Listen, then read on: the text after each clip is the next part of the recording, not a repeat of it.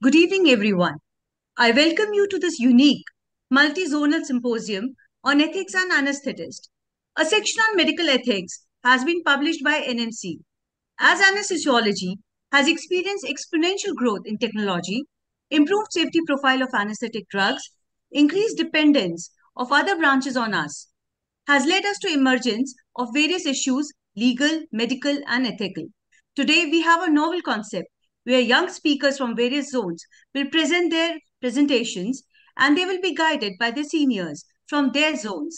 Before we start our session, let us invoke the blessings of Ma Saraswati.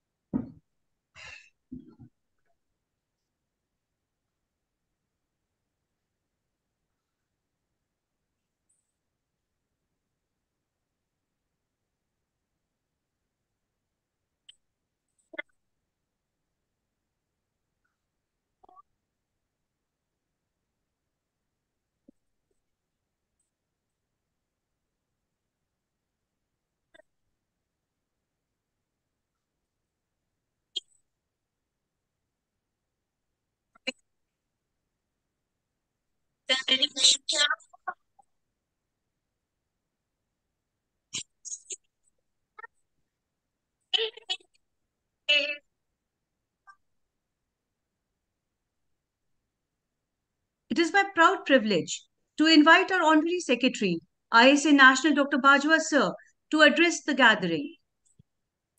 Thank you, Dr. Parul. First of all, rather than me, it's always the academic chairman. He is waiting. So, Bhimeshwar sir, Yeah, your good evening. words of wisdom. Good evening, sir. Yeah, good evening, Dr. Bajwa. Sorry, I had to join late because I was not able to open the link. Probably something must have happened. Anyway, at least I was able. It's, a wonderful topic selected. This about ethics and all. I think everybody will be benefited with this topic, and I'm sure you have selected the best speakers for this topic, and these things are going on very well. And I'm very happy that this weekly programs will be continuing till the long days. Thank you very much, Dr. Bajwa. Thank you, sir. Yeah, speakers are always best, sir. In the PG classes, there is no compromise. All the PGs are these PG students as well as the moderators and speakers. They are one of the best. And we also make it sure that every zone is represented in these classes, rather Excellent. than just having from one state or two states or from one institution or two major institutions. The preference is for the basically peripheral institutions which don't get chance to highlight their cases in the national conferences or even on the national webinars. So that is the strategy. Regarding this, I think all the five zones are there. The North zone is being represented by me only. So whatever is lacking in ethics, I will be dwelling upon those things. Yes, sir, the topic is very apt. It is the most widely taught and preached topic and minimally followed, to be very honest, especially in the peripheries, if you ask me. In the Yeah. institution, there is a check. In the institution, there is always a check, maybe by a danda or by say high moral characters. But ethics in anesthesia are very, very important, and we are proud to have this, ethics in our blood, because whosoever the teacher in anesthesia are, they always go for the ethics, because just like a pilot is he's getting flying this one aeroplane, and where the ethics will definitely, if you are not going according to ethics, you will definitely land in problem. And there are many other things, are medical legal, then there are other, I think, clinical problems also, and you're self-conscious, plus the teaching, plus the role models, and what ethics we followed in COVID, nobody can match. No specialty can match anywhere in the world. So let's start the topic today. With PGs are waiting to deliver their talks, and the moderators are also waiting to at least dwell upon this very important topic. So I request Dr. Parul, you start the class. Ji. Thank you so much, sir. May I start the session with your permission? I'll be able to share my screen now.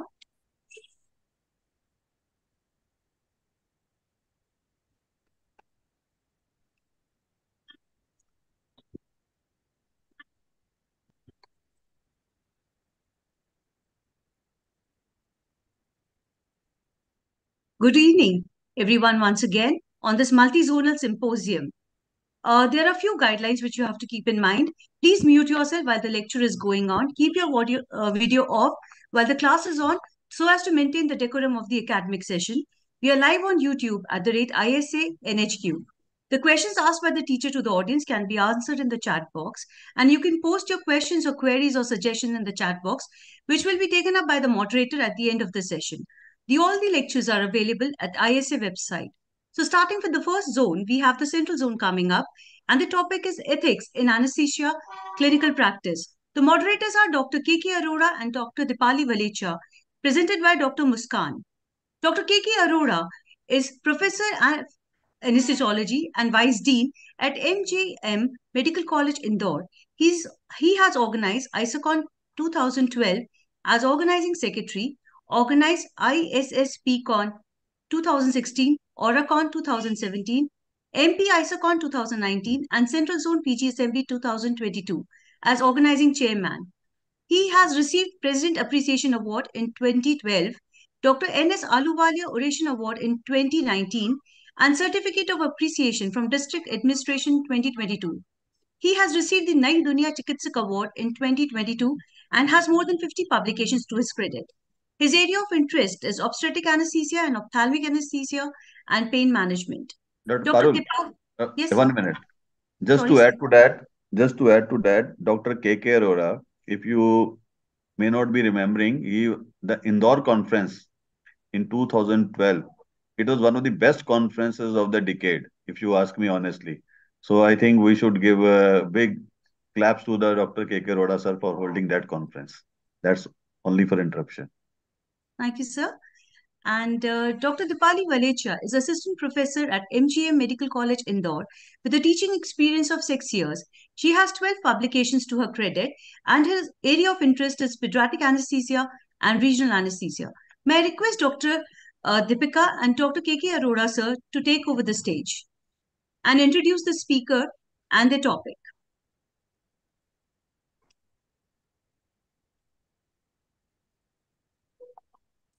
Hello, good evening, everyone. I'm Dr. Dipali Valecha from MG Medical College, Indore, and our today's speaker for ethics in anesthesia clinical practice is Dr. Muskan Surana.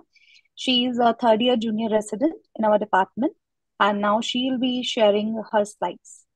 Now, I would request Dr. Muskan to please share her screen. Dr. Muskan. What is the screen name of Muskan? Dr. Muskan. She is sharing. Yes, she's sharing, sir.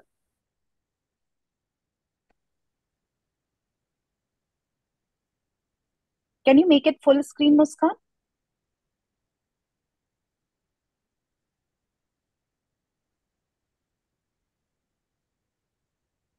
Yes, Dr. Muskan, you're full screen now.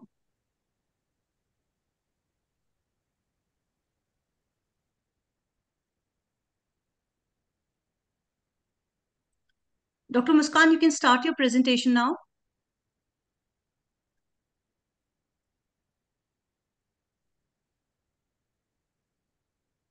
Sir, kindly unmute Dr. Muskan.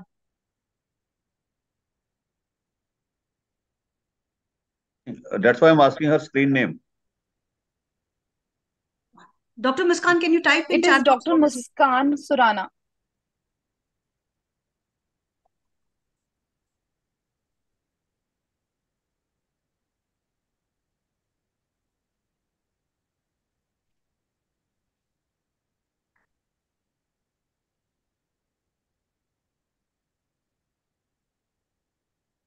May I start, sir? Please, Dr. Muskan, please start. Good evening, everyone. Myself, Dr. Muskan Surana from MGM Medical College and Mumbai Hospital, Indore. I am presenting a seminar on ethics in anesthesia clinical practice under the guidance of Dr. K.K. Arora and Dr. Dipali Valecha. We are studying this topic under the headings of Introduction, Goals, and Principles of Medical Ethics. First of all, what is medical ethics? It is the application of ethics in the to the practice of medicine. It is an inherent and inseparable part of clinical medicine, as the physician has an ethical obligation to, first of all, to benefit the patient, not to harm the patient, and respect the values and preferences of the patient. Now, in this picture, we can see that morality, ethical principle, professional virtues, along with the knowledge and learning skills of the physician, together will lead to the patient care. Goals of ethics. The first of all goal is to appreciate the ethical dimension of the patient care, to understand the ethical principles of medical profession, to have a competence in core ethical behavioral skills, to know the commonly encountered ethical issues in general and in one's specialty, to have competence in analyzing and resolving ethical problems, to appreciate cultural diversity and its impact on ethics. Now, what are the fundamental principles of ethics? There are four pillars of medical ethics. First is beneficence, second is autonomy, third is non-malfeasance, fourth is justice. Now, what is autonomy? It is the respect for individuals' right to make their own decision. Whatever the patient wants to be done on him should be chosen by him only. We should not force the patient what to do and what not to do. Beneficence, the quality of doing good. Whatever is the good for the patient, we have to choose that. Fidelity, loyalty and promise to an individual. Justice, fair and equal treatment for all. Whether the patient is a political leader or a beggar, every individual should be treated equally according to their needs. Non-malfeasance, never doing harm to an individual. Culture, morals, and religion are the heart of ethics, and beneficence and non-malfeasance balances each other. That is, beneficence benefits the patient, and non-malfeasance means that not to harm the patient. And social justice is the root of the medical ethics. Now, autonomy. As the picture shows, the desire to be self-directed. Whatever the patient wants to do has to be done, and without controlling interferences by others and without personal limitations that prevent meaningful choices, such as inadequate information or understanding. Every individual has the right to make their own decision, except few individuals, that is the infants or children's and incompetent patient due to developmental or mental or physical disorder. Now we are taking an example that a 56-year-old male lawyer and a cigarette smoker, came to the OPD, and a right upper lobe pulmonary mass was seen on the chest radiograph, and there is no other abnormality was seen. The most probable diagnosis which was made was the lung cancer, and the physician advised the patient for bronchoscopic biopsy and subsequent resection. And the patient understand the whole treatment plan, but the patient refuses for the surgery.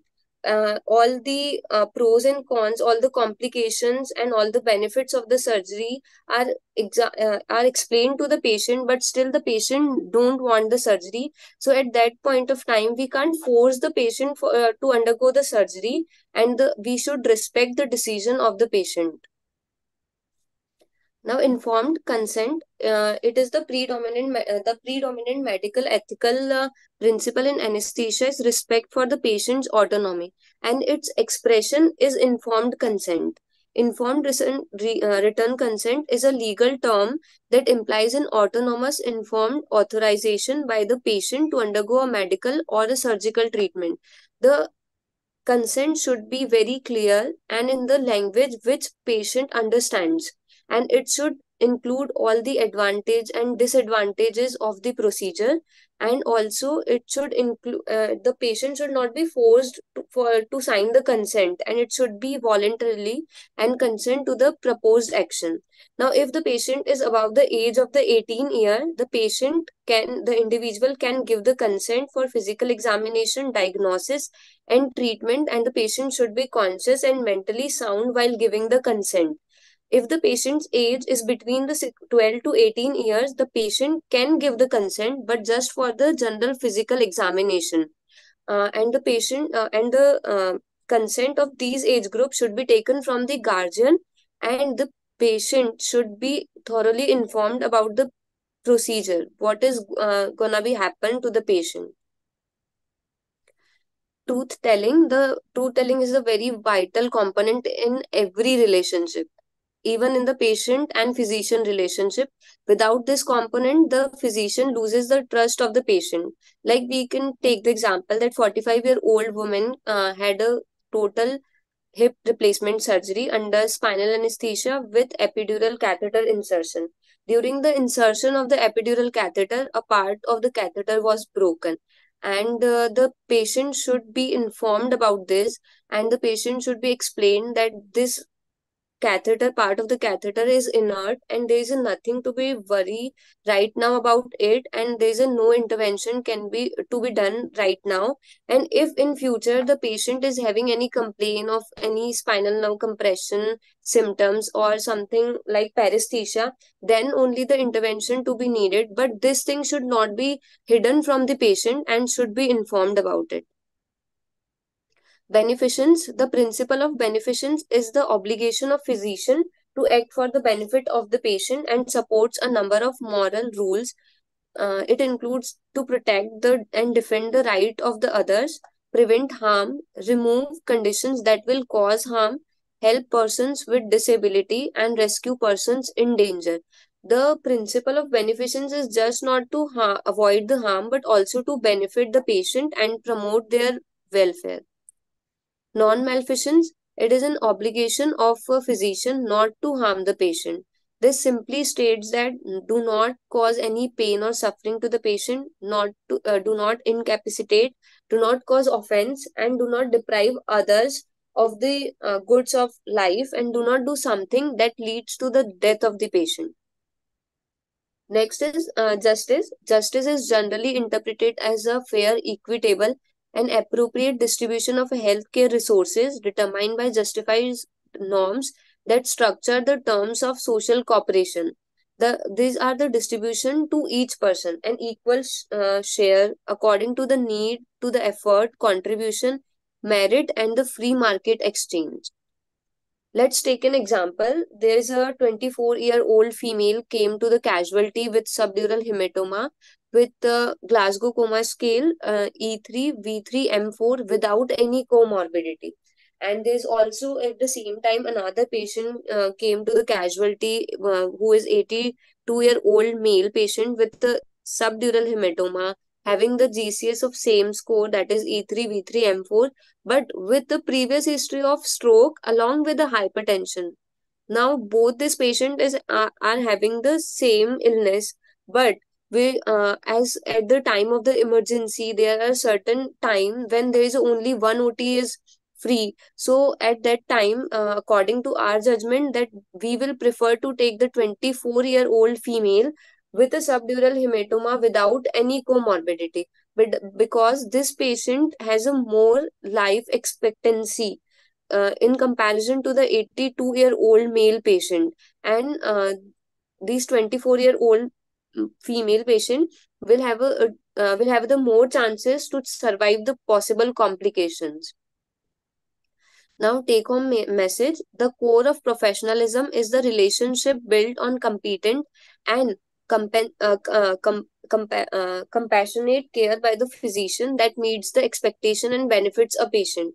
In this relationship, which is rooted in the ethical principle of beneficence and non-malfeasance, it demands placing the interest of patient above those of physician, setting and maintaining standards of competence and integrity, and providing expert advice to society on matters of health. Thank you. Thank you, Dr. Muskan. May I request Dr. Dipali to moderate the session to summarize what she has said? Basically, as an anesthetist, we are basically playback singers, but we have our ethical responsibilities and duties towards the patient, and we should, at the same time, respect the decisions and preferences of the patient. We should follow our professional commitments towards the patient and should do no harm, at least minimize the harm caused to the patient.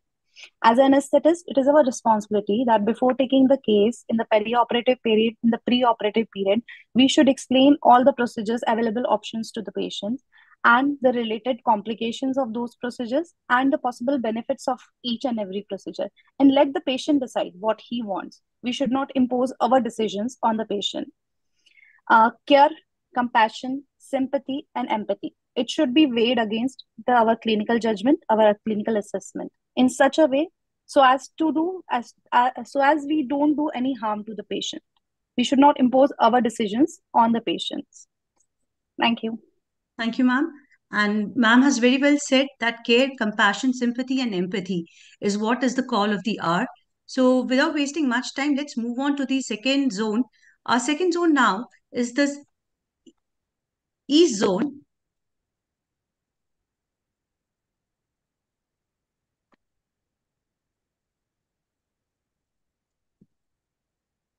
And the topic is ethics in critical care and resuscitation. The moderators for this session are Dr. Bimal Krishnan Pandya, Dr. Sapan Kumar Jaina, and Dr. Malay Kumar Patel, and presenter is Dr. Sucharita. Dr. Bimal Krishna Pandey is Professor and Head at VIM SAR Burla. He's Vice President ISA Odisha, and he's the Organizing Secretary of OS ISACON 2011. He has more than 15 publications, and his area of interest is critical care, pain management, regional anesthesia.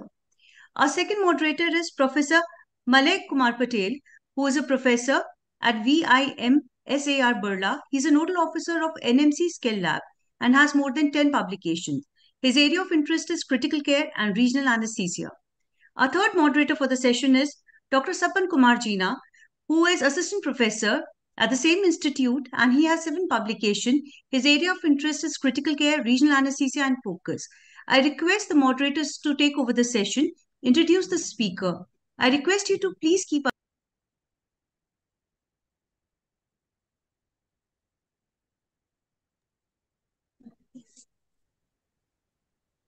Charita, you can please share your screen.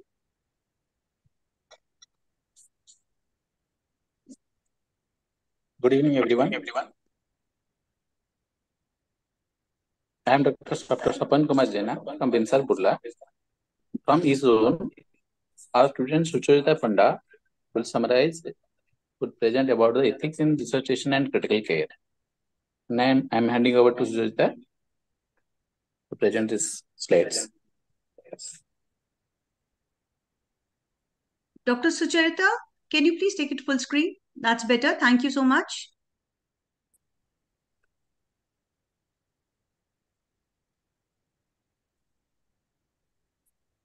Good evening, everyone. Today, my symposium topic is Ethics in Resuscitation and Critical Care, guided by Dr. Sapan Kumar Jaina, sir. What is ethics? It is originated from a Greek word ethos, which means moral principles. Medical ethics deliberation is the process of determining what is the right thing to do when considering any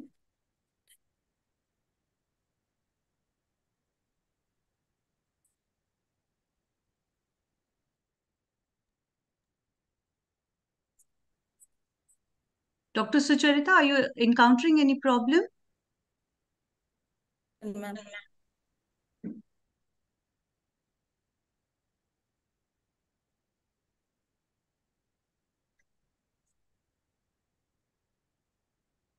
Dr. Sucharita, kindly unmute yourself. We are able to see your slides. Yes, ma'am. Yes, ma'am. Yes, ma'am. Yeah.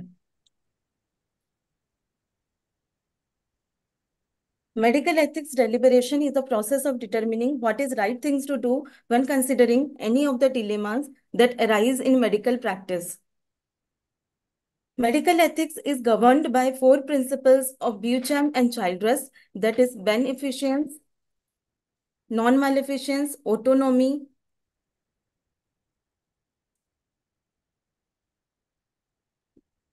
and justice. Beneficence is the principle of acting in a way that benefits the patient while balancing risk and benefits. Non-maleficence is the principle of avoiding harm in therapeutic endeavors, that is, do not harm or no further harm principle. Some harm will commonly tolerated while putting central venous catheterization, endotracheal intubation, defibrillatory shock, which may have many complications. This is because consideration of other principles which tells us our actions are right.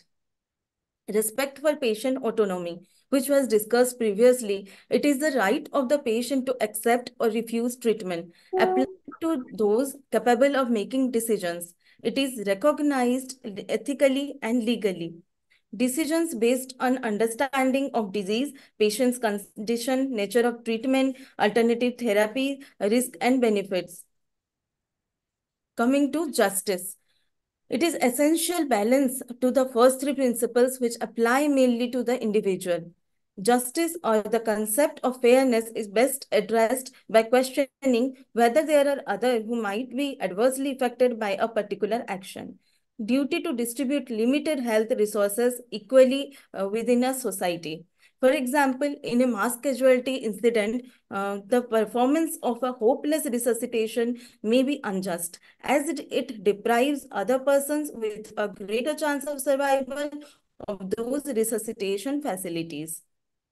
Two components of resuscitations are urgency and impaired competence. Impaired competence is the impaired ability of the patient to make reasonable autonomous decision. Benefits of resuscitation includes it is a life-saving procedure which protects from brain death and restores good health. Harms of resuscitations are it may be unsuccessful, unnecessary, unkind, and unwise. Unsuccessful when the resuscitation will not produce desired effect because the patient is too sick to perform. And harm to the patient is caused by physical discomfort, loss of dignity, prolongation of death, and survival with a decreased quality of life. Harm to the family member is caused by psychological discomfort of surrogate pain and loss of dignity, unfulfilled hope, cost of supporting a disabled survivor. Harm to health workers is caused by frustration, sadness, guilt of being unable to treat others, waiting for resources. It may be unnecessary if the patient's condition is not serious enough for resuscitation. The harm includes pain, discomfort, iatrogenic illness, and unnecessary use of limited resources. It may be unwise as it diverts finite resources from alternative healthcare activities that would bring more benefit to other patients. It may be unkind because outcome of the resuscitation can make patient or their family unhappy. It may be unwanted if it is against the patient's wish. Consent for resuscitation may be presumed consent or proxy consent. Presumed consent use a concept that a reasonable patient under similar circumstances would consent for resuscitation. Proxy consent involves obtaining consent from a family member or other person who can speak on behalf of the patient. Proxy consent with substituted judgment involves what is proxy things the patient would want done. Presumed consent using professional substituted judgment. Resuscitation gathers information about the patient to understand how the patient would review this decision. Bundle consent for specific procedures entails obtaining written consent upon ICU admission for specific procedures before the procedure is actually needed. Ethical concerns being raised about its validity as it is not based on patient's critical circumstances at the time of the procedures.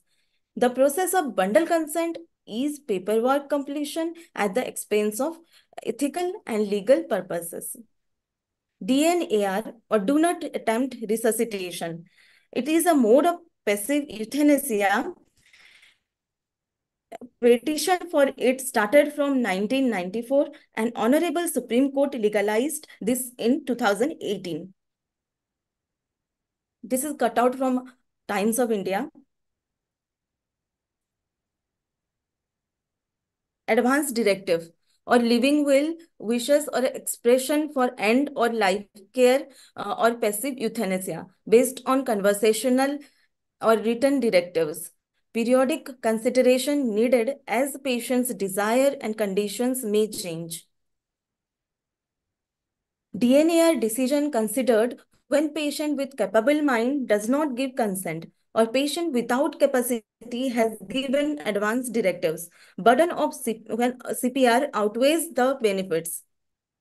How to preserve this DNAR? It shall be attested by 2 witnesses and preferably countersigned by a first-class judicial magistrate.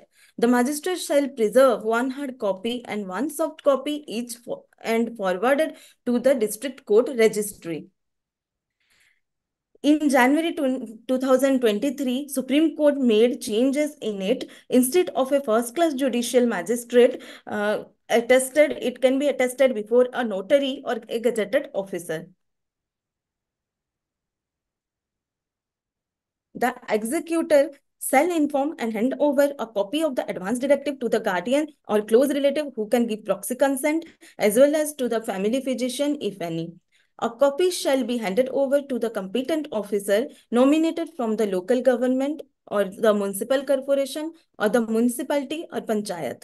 In 2020, ICMR expert group on DNAR proposed consensus guideline regarding the instructions decision of taking DNAR and shortage of DNAR, storage of DNAR forms.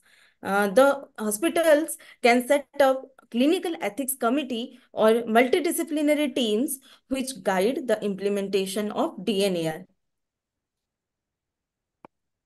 When not to start a CPR, when there is advance directives by patient or surrogate decision maker, valid DNAR by attending physician, or obvious signs of death like rigor mortis or algor mortis is seen, or injuries incompatible with life.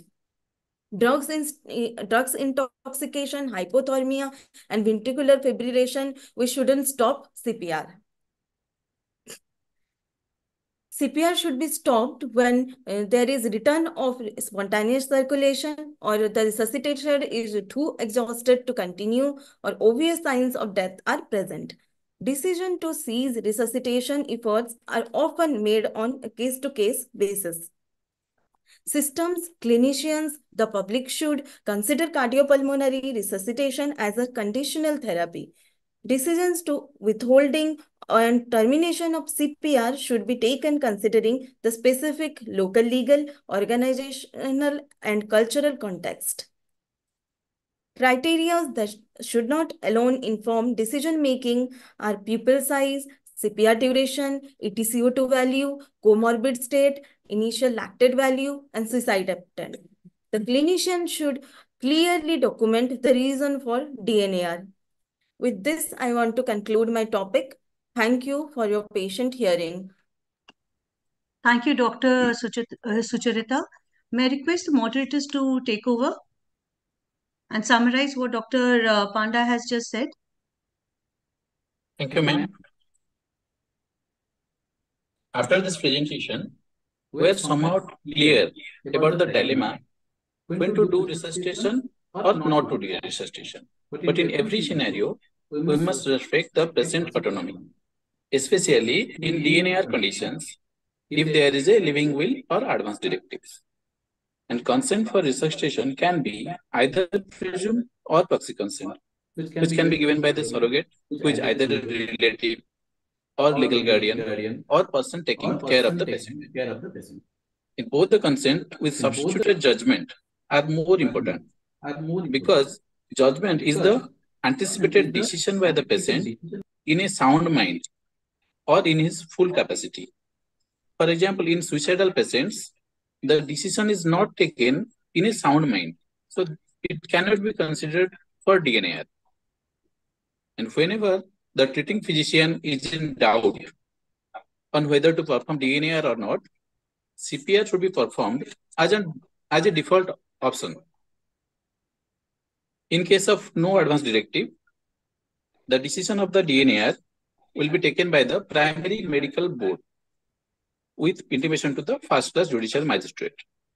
And the clinician should clearly document the reason for DNAR, and the DNAR form is available in the ICMR website, which can be downloaded and modified according to hospital protocols for use in hospital setting. Lastly, I am thankful to ISA and thankful to Professor Dr. Sukhvendra Bajwa sir, Honorary Secretary ISA National, and our HOD sir, Professor Dr. Bimal Krishna Panda sir, for giving us this opportunity. Thank you. Thank you, Dr. Jaina. Would Dr. Bimal would like to add something to it?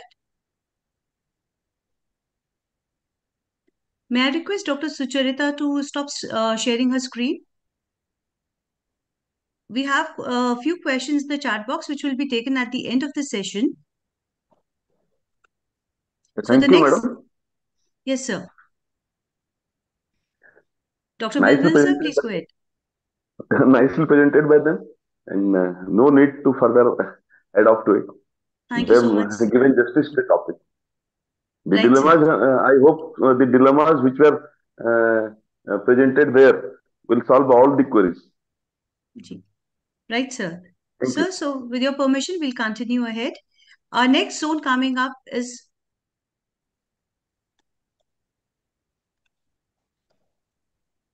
the South Zone, and the topic is ethics in pain management, pain medicine, and palliative care.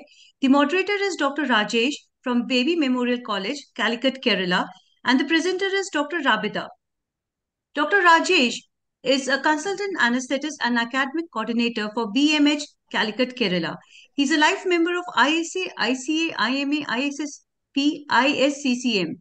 He has received the COPS Award, is a member of editorial board IJA, Kerala ISA Journal, BMH Medical Journal, past academic chair ISA Kerala, member Secretary Institutional Research Committee, and has 38 publications. Sir, over to you now. Please introduce the speaker and the topic. Thank you, madam. At the outset, I would like to thank the ISA National, especially Dr. Bajwa and Dr. Madhuri, Professor Madhuri, for their kind invitation. So that alleviating pain is the core ethical ethics in medicine at all levels. And today, we have Dr. Rabida, who is a second-year DNB resident, speaking on ethics in pain medicine and palliative care. So basically, she wants to highlight the importance of alleviating pain and suffering at the end of life, which is very unfortunately not addressed properly. Over to you, Dr. Rabida.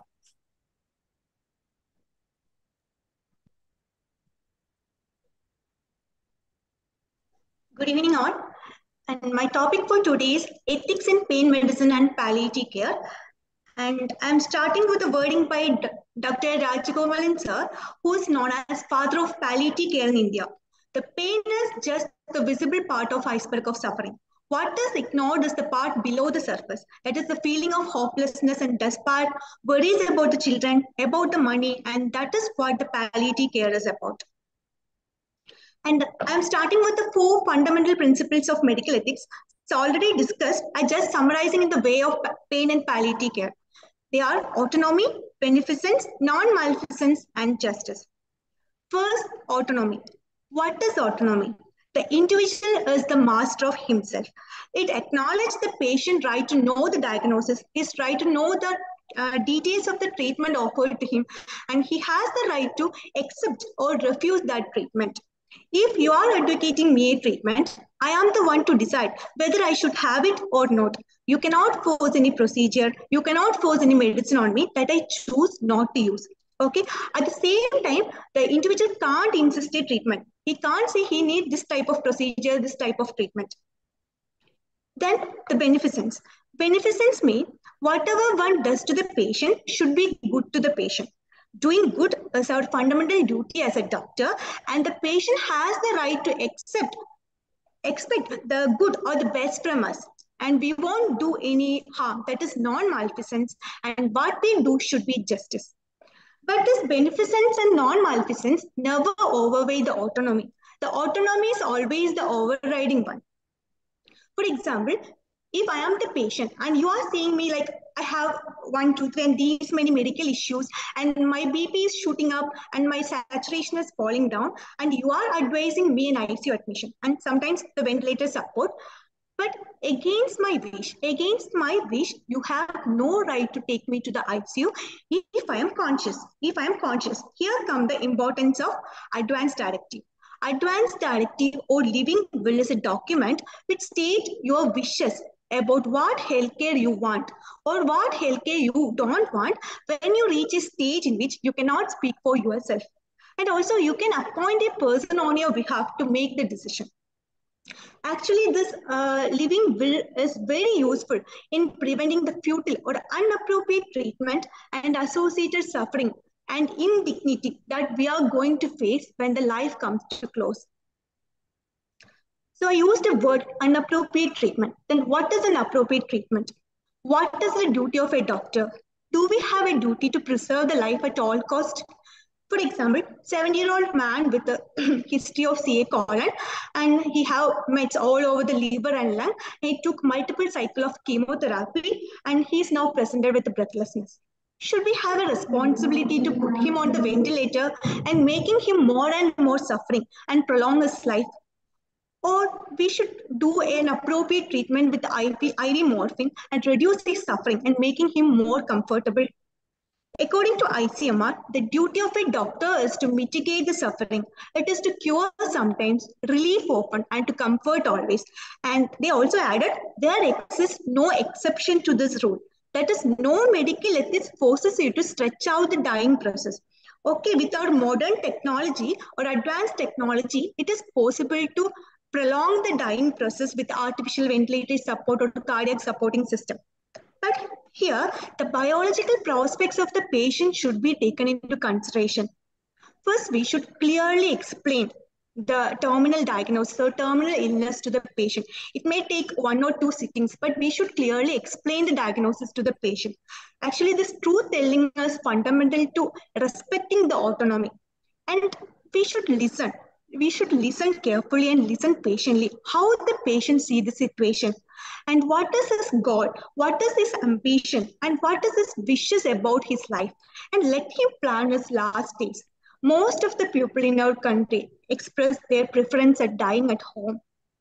Most of them don't want to stay alone at ICU during their last days, and they don't want to put tubes and catheters into all his anatomical holes and making more and more holes all over the body in every day. So, considering all this background information, we should apply the ethical principle and we should arrive at a decision whether to put him on a ventilator or whether to put him on a life-sustaining treatment or not. Actually, is that euthanasia or is that a passive euthanasia? According to ICMR 2018, there is no word like passive euthanasia. It's a misnomer. The euthanasia can never be a passive process. The euthanasia is a deliberate intervention undertaken with express intention of ending life to relieve the intractable suffering. And they also, that is, here the doctor is doing something intentionally to shorten the life of the patient. And they also added the allowing the natural death by withholding or withdrawing of life-sustaining treatment to limit the harm and suffering in a dying patient should not be considered as euthanasia. In 2023, Supreme Court of India issued an algorithm for withdrawing the life-sustaining treatment from a terminally ill patient who does not having the advance directive. The terminally ill patient without an advance directive, without hope for a cure on prolonged treatment, the treating physician first should inform the hospital. And then this hospital constitute a primary board. This primary board include the treating physician and 2 medical professionals of same specialty of more than 5 years of experience. And this primary medical board discuss the prognosis, pros and cons of withdrawal with the family physician and the guardian. And this communication, including the consent, is in writing, and the preliminary opinion is given within 48 hours. For withdrawal, a secondary medical board visit the patient. The secondary medical board include a registered medical practitioner, which is decided by the district, and the two medical practitioners of the same specialty that belongs to the primary board and with more than 5 years of experience, and they concur with the primary board, and the hospital intimate the judicial magistrate first class and the patient proxy within 48 hours. In case there is a disagreement, either the primary board refuses or the secondary board does not concur, the nominee of the patient may move the High Court to withdraw the life support by way of writ petition under Article 226 of the Indian Constitution. And what is next? The pain and palliative care is more humane and more compassionate alternative option for this. According to WHO, the pain and palliative care is an approach that improves the quality of life of the patient and their families who are facing problems associated with life-threatening illness. It prevents and relieves the suffering through the early identification, impeccable assessment, and the treatment of pain and other problems. Including whether the physical problem, psychological problem, social problem, or the spiritual problem. And World Healthcare Assembly 2014 integrate palliative care into all healthcare at all levels, including primary, secondary, and tertiary level across the continuum of the illness. That is from the diagnosis to the end. That is, the pain in palliative care is not only for the end of life care, it actually starts from the time of diagnosis of the terminal illness. Then, what are the problems we are going to face during the pain management, the ethical problem we are going to face during the pain management? Again, the concept of total pain. Total pain is the sum of physical, psychological, spiritual, and social pain. That is pain about the worries about future financial security of the family, pain of anxiety, pain of comorbid disease, and pain of fear of unknown. And all this should be taken into consideration.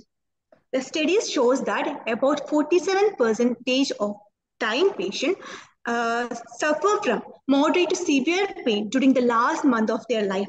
And studies shows about 25% of the dying patient suffer from uncontrollable, unbearable severe pain during the last week of their life. Why like this?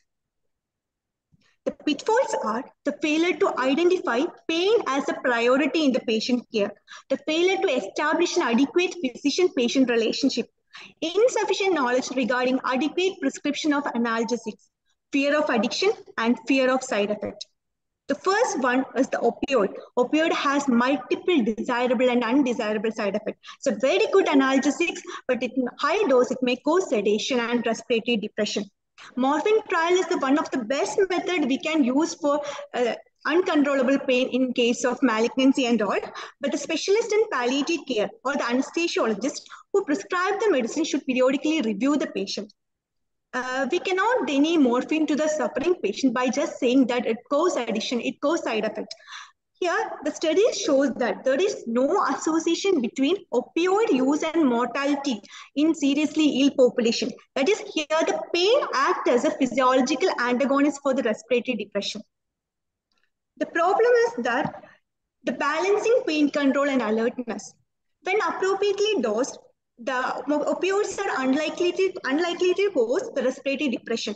But the patient may become sedated and they may become less able to interact with the family and friends. So ask the patient how they prioritize the pain and alertness. And according to the subject, according to the individual, we should manage it. Then palliative sedation. In some minority of the patient, we can't treat the pain with all these things. So for this intractable pain, we give palliative sedation. Actually, it's morally and ethically acceptable, even if it has done death, and in the consideration of double effect, in the principle of double effect, it is ethically acceptable. The next dilemma we are going to face is religious view. In some religious tradition, there may be specific beliefs and practice related to the death and end of life care. Here, it impacts the use of opioid and palliative sedation. Some may need the mindfulness and mental clarity during their last days for the prayers and all. Here, we should respect that. We should respect the religious beliefs of the patient. And in summary, for managing a patient with terminal illness or while managing a patient with severe pain suffering, the compassion and common sense should be combined with professional knowledge and skill in an ethical framework. Thank you. Thank you, Dr. Ravita. You really explained it very well. May I request Dr. Rajesh to summarize what Dr. Ravita has said, and would he like to add something to it? Thank you, Dr. Abida. It was an excellent presentation. And she has very rightly pointed out that while treating a patient with terminally ill or in treating a patient in any pain situation, you should hold the 4 cardinal principles of medicine.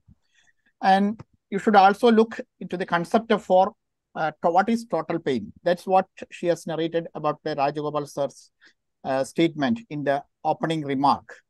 And the dictum in palliative care is to put life into the days rather than putting days into the life. That everyone should note, because our concept is not to prolong unnecessary suffering or misery to the patient, but to improve the quality of life in the remaining days. But as she has said, at all stages, the patient's autonomy and dignity should be respected and should be given priority. And there is a recent Supreme Court judgment. It's not a judgment, it's a directive, 2023 directive, which we got from Professor M.R. Rajagopal sir, which she has shown in the slides, and which has clearly shown what the hospital or authorities should do in the event there is no advanced directive from the patient or relatives. So, and another confusion was what about withholding treatment in a terminally ill patient whom we know that this patient is not going to survive, or patient is in a reversible stage. And Supreme Court has said you can withhold, and it is termed as it is not a passive euthanasia. And while treating a patient, it is very, very, very important to establish a good rapport with the patient and relatives, with the patient as well as with the relatives. And you have to listen to the patient. Listening is the most important part in any conversation.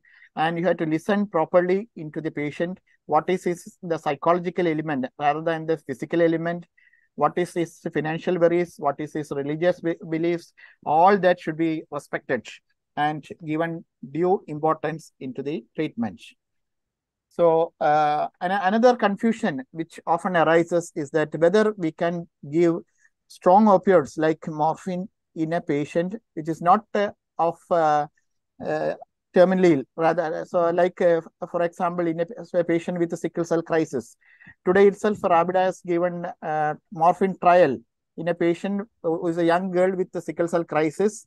And the common belief or common concern among physicians is that while giving a prescribing a morphine to a young patient which is not terminally ill, we'll be putting the danger of a patient going for addiction. It is not so. You have to treat the pain properly.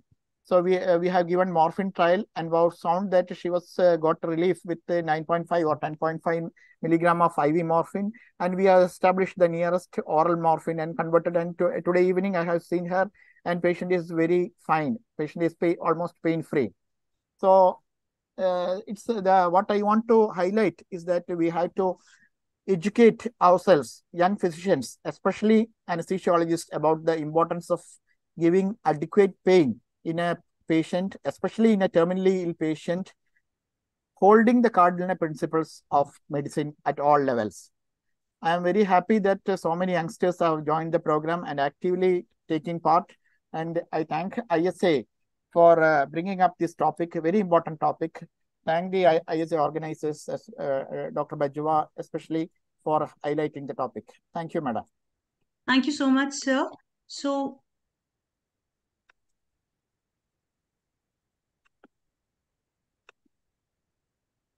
from the South Zone, let's move on to the West Zone. And the topic is Ethics in Organ Transplant. And the moderator is Dr. Parna Thakkar, ma'am. And the presenter is Dr. Isha. Dr. Parna Thakkar is a senior consultant anesthesiologist and at Sir H.N. Reliance Foundation Hospital, Mumbai. She's done her neuroanesthesia and research from USA, fellowship in critical care and palliative care. She is a news editor of SAMS.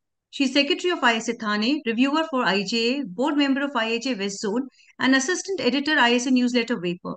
She has more than 150 presentations, lectures, and publication.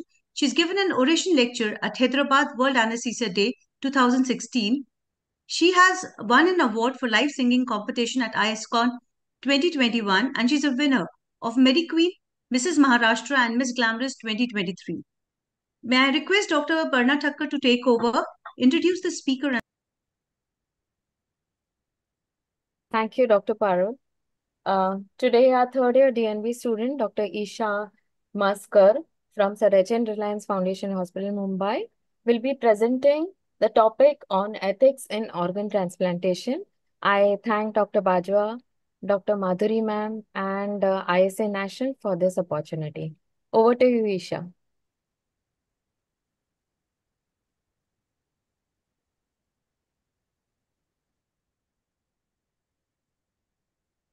Good evening, everyone. My topic for today is ethical considerations in transplant anesthesia. So, due to advances in medical sciences now, it has been possible to maintain respiration and circulation in an otherwise brain-dead person, which gives us a tremendous opportunity to harvest the organs from these patients. And newer technology, along with surgical techniques and tissue typing, along with the introduction of immunosuppressive drugs, has brought about a significant increase in the success rate of transplants. Transplanting kidneys. So the reason why ethics is important in transplant is that transplanting kidneys from living donors of dubious veracity in the West earlier was known as the Bombay procedure because all of this commerce took place openly within the law. There was no law for it. Recently, trading has become illegal after enaction of the Transplantation of Human Organs Act in 1994, which made the buying and selling of human organs a culpable offense. The act was brought about by the central government of India to promote legal and ethical organ transplantation across the country in a uniform manner. It was adopted by most of the states and it provided a system of removal, storage, and transplantation of human organs for therapeutic purposes, also preventing commercial dealings in the human organs. The Act mentions the registration of hospitals performing transplantation, the renewal of registrations, and the prerequisites of the same.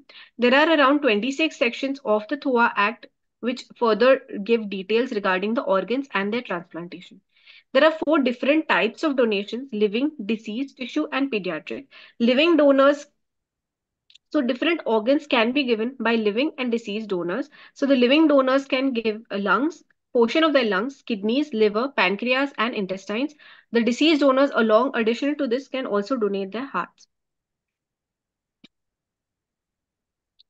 So the act, which was passed in 1994, was recently amended in 2011 and 2014. Some of the recent amendments include inclusion of tissues with organs. Earlier, only organ transplantation was allowed. Now, tissues have also been included with organs.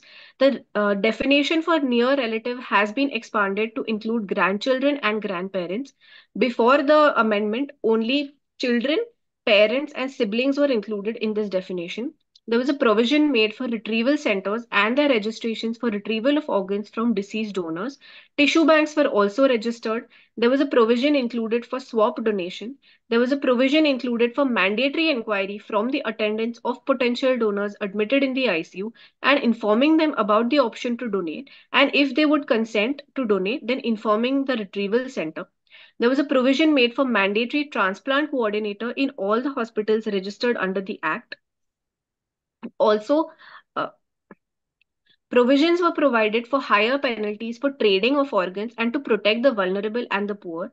There was an expansion of the brain death declaration team, which included now a physician, an anesthesiologist, a surgeon, and an intensivist in brain death declaration team. National Human Organ and Tissue Removal and Storage Network, along with a national registry for transplant, were to be established. A provision of advisory committee to aid and advise appropriate authority. Enucleation of corneas was now permitted by a trained technician. Earlier, it was permitted only by an ophthalmologist. And the Act has made provision of greater caution in case of minors and foreign nationals, along with prohibition of organ donation from mentally challenged people. So there was a dilemma in the definition of death, which was cleared in the 2011 amendment. The brainstem death means the stage at which all functions of brainstem have permanently and irreversibly ceased, and the deceased person means a person in whom permanent disappearance of all evidence of life occurs by reason of brainstem or in a cardiopulmonary sense at any time after live birth has taken place. So for us to understand this, we must know what is the diagnosis of brain death. So to diagnose a person as a brainstem death, the person has to be unconscious and should fail to respond to outside stimulus.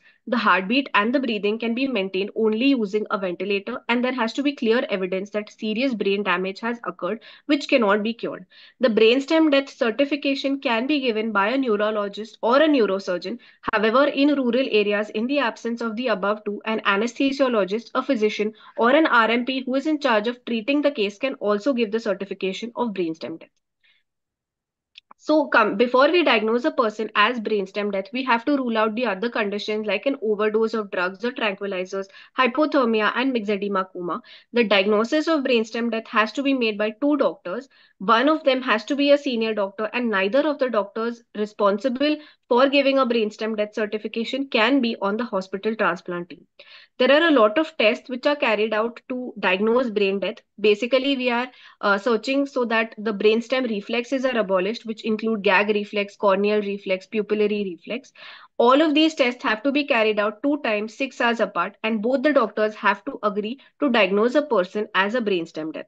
The most important of these tests is the apnea test. So the apnea test is clinically considered as a confirmatory test for brain death. It is a test which is done by clinicians to identify brainstem death to optimize the available resources. But however, enough counseling has to be done of the patient kin, because the apnea test itself can have some adverse effects like cardiac arrhythmias or sudden cardiac arrest and hypoxia. So the apnea test, after the patient is disconnected from the ventilator, we have to look for respiratory movements, and we have to check for the arterial PaCO2. If the PaCO2 is more than 60 millimeters of mercury, and if there are no respiratory movements, the apnea test is considered positive and the patient is declared as brain death. 2-time apnea test is accepted world over as a confirmatory test for brain death. Coming to the ethical issues in brain death patients, apprehension is there amongst the medical fraternity itself, because brain death declaration can be sued as a medical negligence by the patient kin. This is one of the major reasons for a less number of declaration despite the patient kin being motivated. There is a dilemma in the definition of death, there is a dilemma in the time of declaration of death, and definitive means of declaration of brain death. So coming to cardiac death, so cardiac death occurs after brain death has taken place, and the period between the two deaths may be minutes to hours to days. The relevance of cardiac death and the time needed to wait for cardiac death to occur after the brain death has occurred need to be understood. So the resources which are spent to maintain a brain dead patient till cardiac death has taken place are profound. Irrespective of what organ we are retrieving or the organ donation, brain death declaration has to be done in a regular basis on all hospitals along with a consistent policy, and the brain death declaration has to be followed by a cardiac death declaration. Coming to the rules of the THOA, that is the THOA rules, regulations, and bodies, the functions of the appropriate authority are to grant, renew, suspend, or cancel the registrations of hospitals and to enforce standards that have been prescribed, investigate any complaint or breach of any provisions of the Act and take appropriate action, and inspect tissue banks and hospitals periodically to ensure compliance. The functions of the advisory committee, which is constituted for a period of 2 years, include assisting the appropriate authority in the discharge of its function, and a representative from an NGO working in the field of organ or tissue donation has to be present in the committee. As anesthesiologists, we may be present in all of the following roles. So we might be providing anesthesia for transplant surgeries for recipient and donor if applicable. We may be a part of the retrieval team in charge of organ procurement. We may be a part of assessment, evaluation, and a perioperative workup of recipient and donor if applicable, which will provide final fitness for the surgery. We may be a part of the ICU team who is in charge of the declaration of brain death, and a part of the auditing committee in charge of renewal or granting of licenses to various hospitals.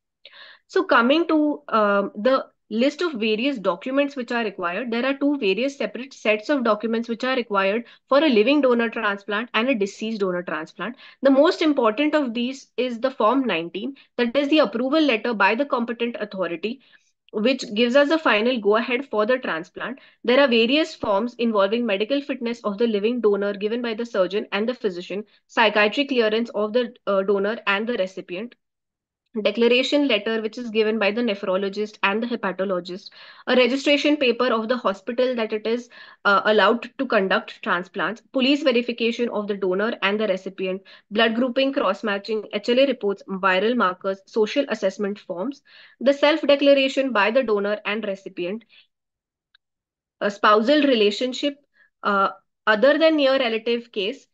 In case of spousal relationship, economic background has to be checked of the donor and recipient to make sure that there are no dowry related complications. In case of other than near relative, again, economic background has to be checked to make sure that there are no economic transactions. So all of this is also done in part by the transplant coordinator. The transplant coordinator has been made mandatory under the THOTA rule of 2014, which has to be present in every hospital which is licensed to perform a transplant. Coming to the most important topic of transplant tourism, for foreigners who are coming to India for organ transplantation, the procedure is clearly defined in the 2014 amendment of the THOTA Act. The following has to be made mandatory, that is, treatment certification from the country of origin as to why a particular donor is being sent to India for donation or recipient. Next of kin has to be available mandatorily during all the interview processes. There has to be a government approved translator to avoid bias and other confounding factors. HLA profiling and DNA fingerprinting is made mandatory in all foreign transplants, and economic details of both the donor and the recipient have to be made available. Coming to the prerequisites which are given to the cadaveric transplant, before proceeding for surgical transplant, clearance has to be obtained from the Zonal Transplant Coordination Center, and the ZTCC is responsible for the final clearance given to the patient. The patient cannot directly register with the ZTCC. The patient has to register with the hospital, and the hospital will then register the patient to the ZTCC. The ZTCC will appoint two doctors who are present in every hospital transplant committee who are not employed by the hospital. And apart from this, as per the ZTCC, they will also appoint a donor advocate who is an independent doctor who holds a registered medical degree, who is again not a part of the transplant team. Coming to my final topic for today, that is the green corridors. So green corridors are basically a route that is demarcated and cleared out for an ambulance which is carrying harvested organs, because there were many instances where valuable organs were wasted due to a delay in the transportation process. In India, mostly road transport is being used for the shipment of organs. However, if the distance is more, the organs can be transported through a commercial airline as well. Green corridors have been particularly helpful in reducing cold ischemia time, which helps to improve the quality of the organ transplant. And the application for green corridor has to go from the recipient hospital to the nearest police station. Thank you for your time. Dr. Isha, it was a very nice presentation. May I request Dr. Parna to please summarize and add on whatever she thinks is right? Thank you, Isha, for that detailed presentation. Very nice. So, we need to understand that organ trading was very, very rampant in India because there were no laws. So, a law was established to curb this, which is called Transplantation of Human Organs Act, which is THOA Act. It was established in 1994, and the act was amended later on to increase the donor pool because we had very few donors. Then, however, a huge gap still exists between the supply and the demand of the human organs, and each organ transplant involves legal, ethical, and human rights issues. So, we need to amend the THOA Act further to iron out the gray areas. The number of deaths due to vehicular accidents are now on a rise, and if these victims can add to the donor pool, it will help to bridge this huge gap between demand and supply of the organs to some extent. We need to clear the dilemmas about the definition of death in the THOA Act. So as Isha was saying in her presentation, that we need to be very, very clear about the definition of death. So the declaration of death consists of brain death followed by the cardiac death. So, irrespective of the organ donation, if we start following the practice of notifying the brain death and the cardiac death timing separately, so that once this practice is established, this in between time can be used to explain the organ donation to the relatives and the organs can be harvested. It will, and it will also solve the ethical issues. So these patients will also add to the donor pool.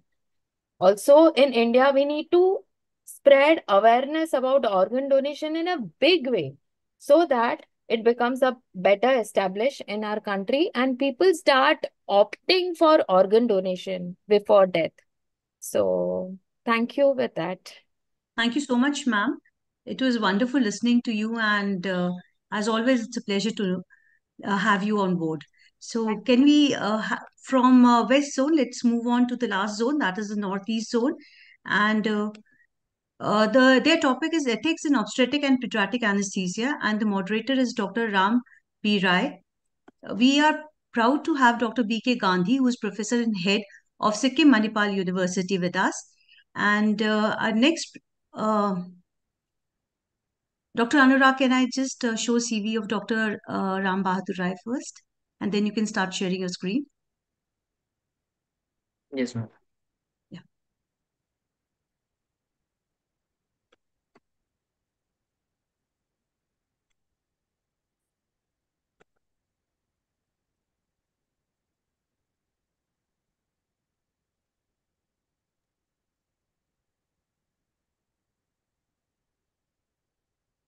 So Dr. Ram Bahadur Rai is assistant professor at Sikkim Manipal Institute of Medical Sciences, Gangtok.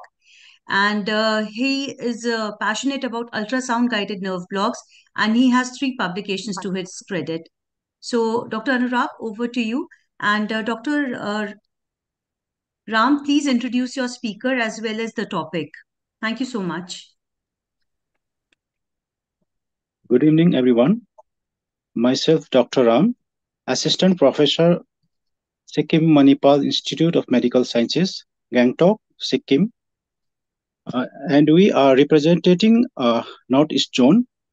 And our topic is ethics in anesthesia and ethics in pediatric pediatric anesthesia. And Dr. Anurag will be presenting this presentation, and I would request Dr. Anurag to proceed with the presentation. Thank you, sir. Good evening to all esteemed faculty. Myself, Dr. Anurag, and today the topic given for seminar presentation to us is ethics in obstetric as well as pediatric anesthesia. So here are the contents which we will be going through. That is the introduction, the ethical considerations in obstetric anesthesia, the disclosure to the patient, issues in obstetric cases, the informed consent, the adverse events, and the conclusion. So medical ethics in obstetric anesthesia involve addressing ethical concerns and principles in the field of anesthesia as it relates to patients per se, that is the pregnant woman and their unborn. So obstetric anesthesia is a specialized branch of anesthesia that focuses on providing pain relief and anesthesia services to these patients during labor, delivery, and certain medical procedures related to pregnancy. So next is, what are the considerations in these cases? So number one, the considerations would be the autonomy of the patient. So respecting the autonomy of the pregnant woman is the fundamental ethical principle. This involves providing information about the anesthesia available options and the potential risks they carry, the benefits, and also allowing the women to make the informed decision about her care. Consent processes should be thorough, ensuring that the pregnant woman understands the implications of the anesthesia choices that are available to her. Then there are fetal considerations. So we must balance the needs and of the well-being of the mother as well as that of the fetus, because both are the critical aspect of this obstetric anesthesia. So we must also consider the potential effects of the anesthesia on the fetal well-being. Coming to the pain management, adequate pain management is ethical imperative, and we as anesthesiologists should strive to minimize pain and discomfort for the pregnant woman, especially during labor and delivery. So, and we must also understand the different pain relief options, and we must make sure that we explain to them the same. That is, which includes regional anesthesia techniques like epidurals, and also provide appropriate information to the patient. Informed consent. Obtaining informed consent is the critical ethical consideration, and pregnant women should be fully informed about the risks, the benefits, and alternative different anesthesia options that could be given for the same procedure that is being done. In case of emergencies, what we must also be prepared to respond ethically and promptly to protect the life and well-being of both the mother as well as the fetus. So in this case, the communication and collaboration with the other members of the healthcare team, like the obstetricians, the neonatologists, are crucial in the emergency situations. And the next thing is the cultural sensitivity. So sometimes our decisions are confounded by the cultural and the religious beliefs, and also for the patient is the same thing. So the anesthesiologist should be sensitive to these factors, and we must work collaboratively with the patient and their families to address such cultural considerations. So, what are the basic elements you would like to describe for obstetric anesthesia? That is, the basic elements of this consent is the procedural description. So, these are the things which are compulsory for obstetric anesthesia consent. So, the procedural description, the risk and the benefits, the complications, and the alternate therapeutic options. So, clinician's recommendation in a non-coercive manner provides a patient with expert advice as well as reassurance. Although some of the patients, they want full disclosure from our side as to what we are going to do in the procedure and what might happen to them. But the expert opinion and the courts often tell us that the discussion of only material risk is required and not the entire procedure can be explained in certain time. So these material risks being the potential complications that a patient would consider important for decision making and leaving the room for interpretation. Like, although the patient could have arrived to us in a hemorrhagic state, but we do not have ICU beds or we do not have blood transfusion facility available. So these are the things which are material risk for this kind of patient. So these are the things we must definitely share with the patient. So there are various studies which shows that there were most common complications which occurred in obstetric patients and the litigations and suits which are filed to the anesthetists. So among them, the major common ones were the post-dural puncture headache, as it's a very common complication, followed by the failed block. So that is they were having pain during surgery, followed by leg weakness, potentially long motor blockade, and backache and a headache. So coming to the ethical issues in such kind of patients. So number one, retention of information during the labor. So suppose during the labor pain, we have asked some history and she is not able to clearly explain to us at that point of time.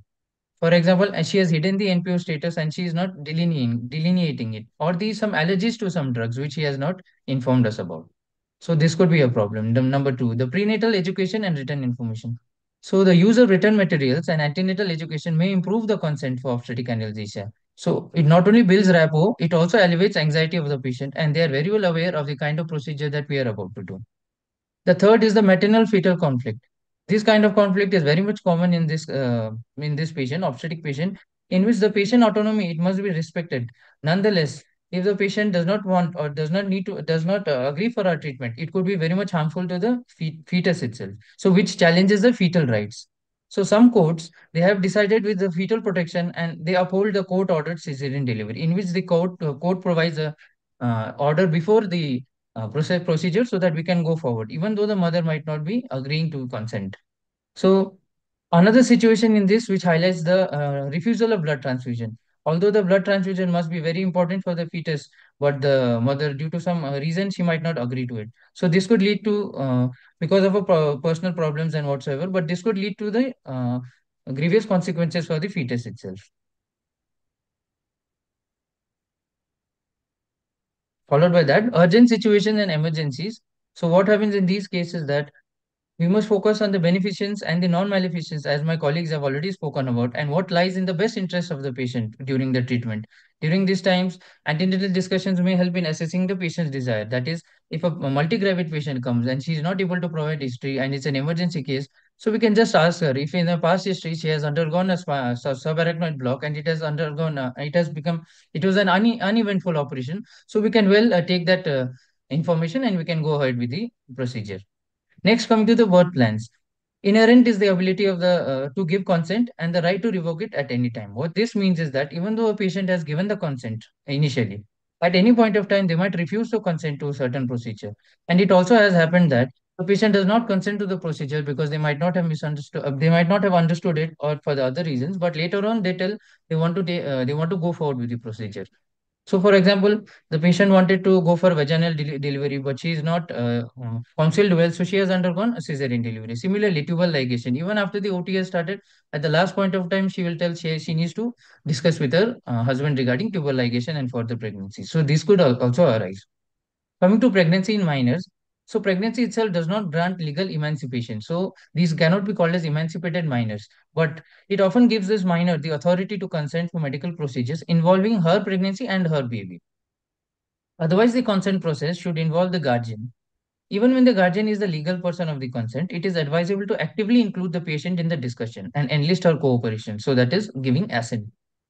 And the next is the anesthesia liabilities. So some disparities may exist, which make the adequacy of consent a potential target for litigation. For example, the consent is taken and signed, but is not clearly well explained to the patient. So this could result in litigation. So this table shows a graph of the obstetric claims and the non-obstetric claims.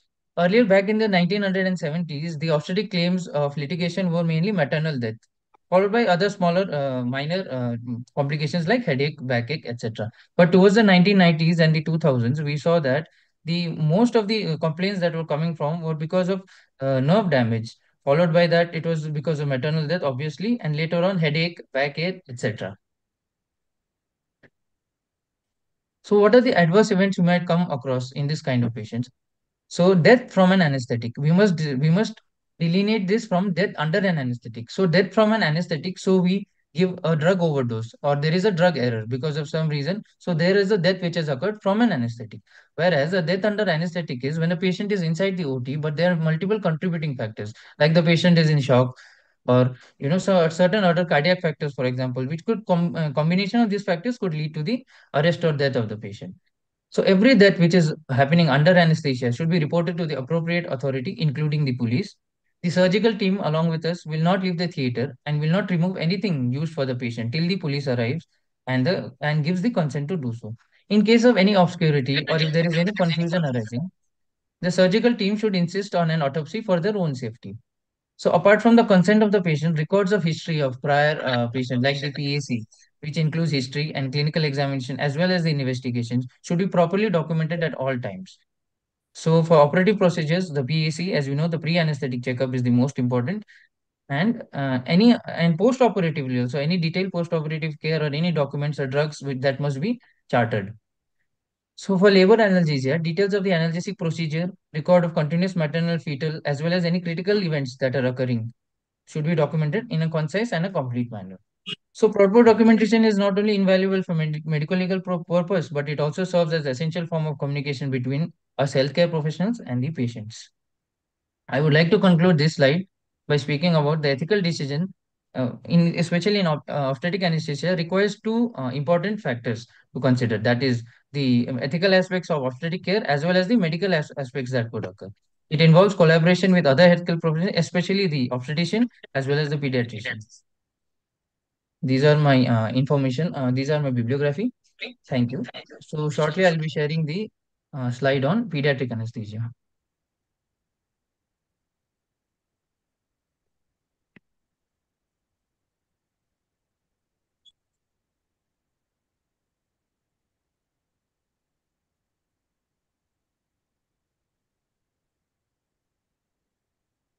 Dr. Anurag, are you there? Yes, ma'am.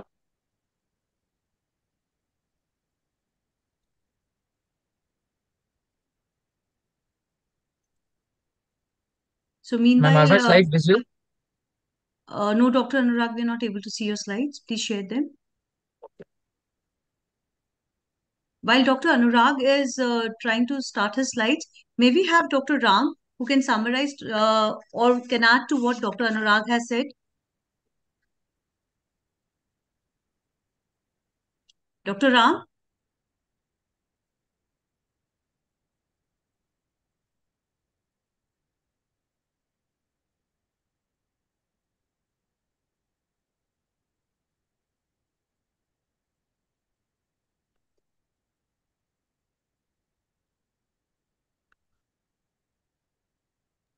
Sir, Ma'am, you I need think to the slides unmute are yourself, visible, ma'am. please. You're muted. Dr. Anurag, your slides are not visible yet.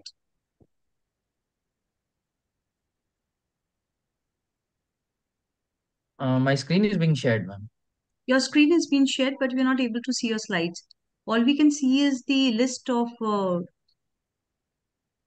the apps and the But accessories. Anurag, stop sharing and share it again. Okay, sir. So meanwhile, can we take a few questions while he's starting his slides? Go ahead. Please. Okay, so the first question is, and I think it is for Dr. Sucharita and Dr. Gina. Can you unmute yourself? The question is, what about CPR in advanced cancer?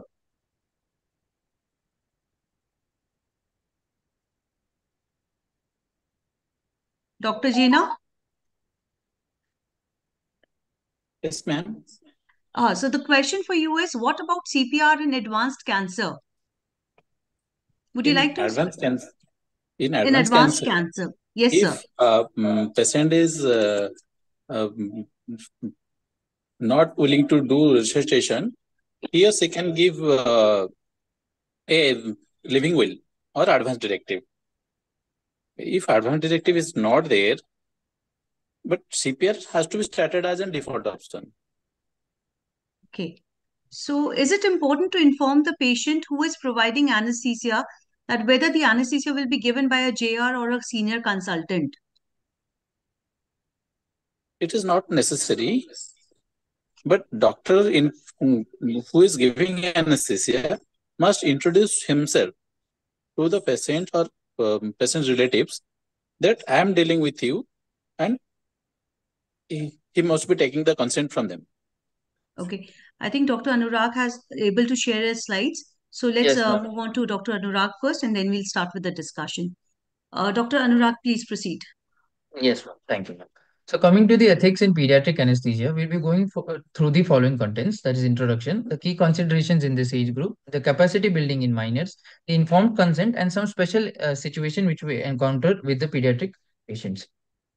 So in ethics in pediatrics, it involves considering unique ethical issues and principles that arise when providing anesthesia to children. So pediatric anesthesia, why is it important? Because it's especially due to the vulnerability of the pediatric population, their inability to provide fully informed consent, and the potential long-term consequences of medical interventions at a very young age. So the key ethical considerations we would like to come across are the informed consent. Under this, we speak on the two headings, that is parental consent. So in most of the cases, the parents are the legal guardians. They provide consent for the pediatric anesthesia. It is crucial to ensure that they are fully informed about the procedure, potential risks, and the alternatives. And the assent. So depending on the child's age and the maturity, a child might be an adolescent and might be intellectually mature enough to understand the magnitude of the procedure that he is going to come across. So at this point of time, we have to consider what he thinks about the procedure and whether he would like to go about it or not. Only, and we cannot just ignore his decisions and just take over with the parents' consent. So the next is the balancing risks and the benefits. So that is an age-specific consideration. As with every child or an every infant or a neonate that is undergoing surgery, there are going to be much more complications to this age group. That is, for example, they are much more prone to hypothermia, then hypokalemia, and then a lot of other things like fluid loss in comparison to an older child. So the next is the long-term consequences. So for a child who is less than 2 years, who is undergoing brain development, so if he has to undergo recurrent OTs under general anesthesia, he has to be given anesthesia for longer periods of time, whether this would affect his mental ability and development in the future. So that could also be a risk which comes up. But this has to be balanced with the benefits that we are doing for the child, that is performing the OT as an urgency. So coming to the capacity building in minors. So capacity is nothing but the intellectual capability or mental acuity for the child during development. So there are basically four factors which influence the capacity.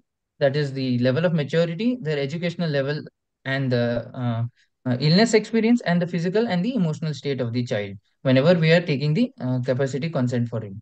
So should they all fulfill the four steps of capacity?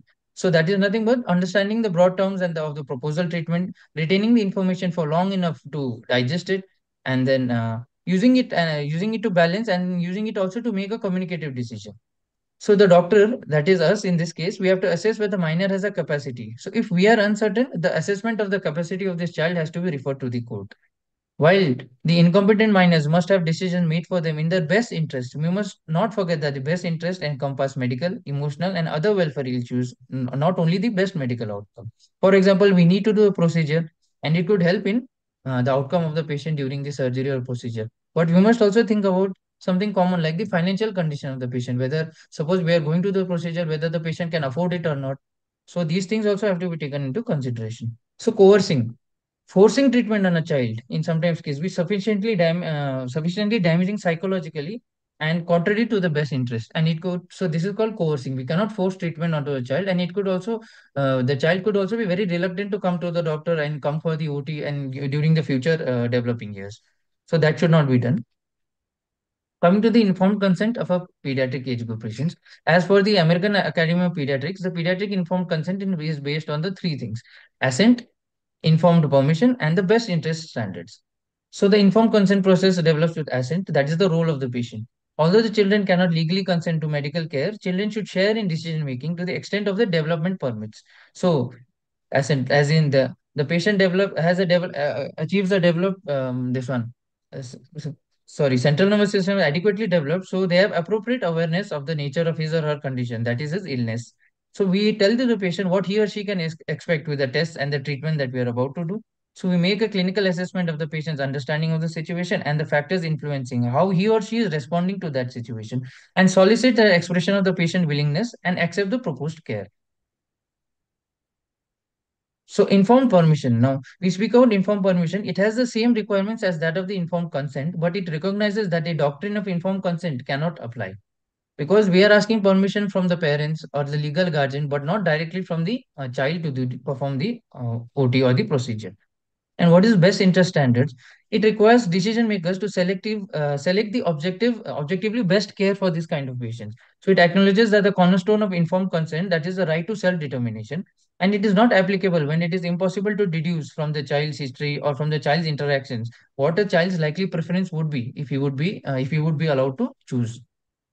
So who is going to make the decision and what would be the best decision? These are the some questions which are very important to be answered preoperatively. These are defined by these are defined by choices which fall outside the range of acceptable decision making.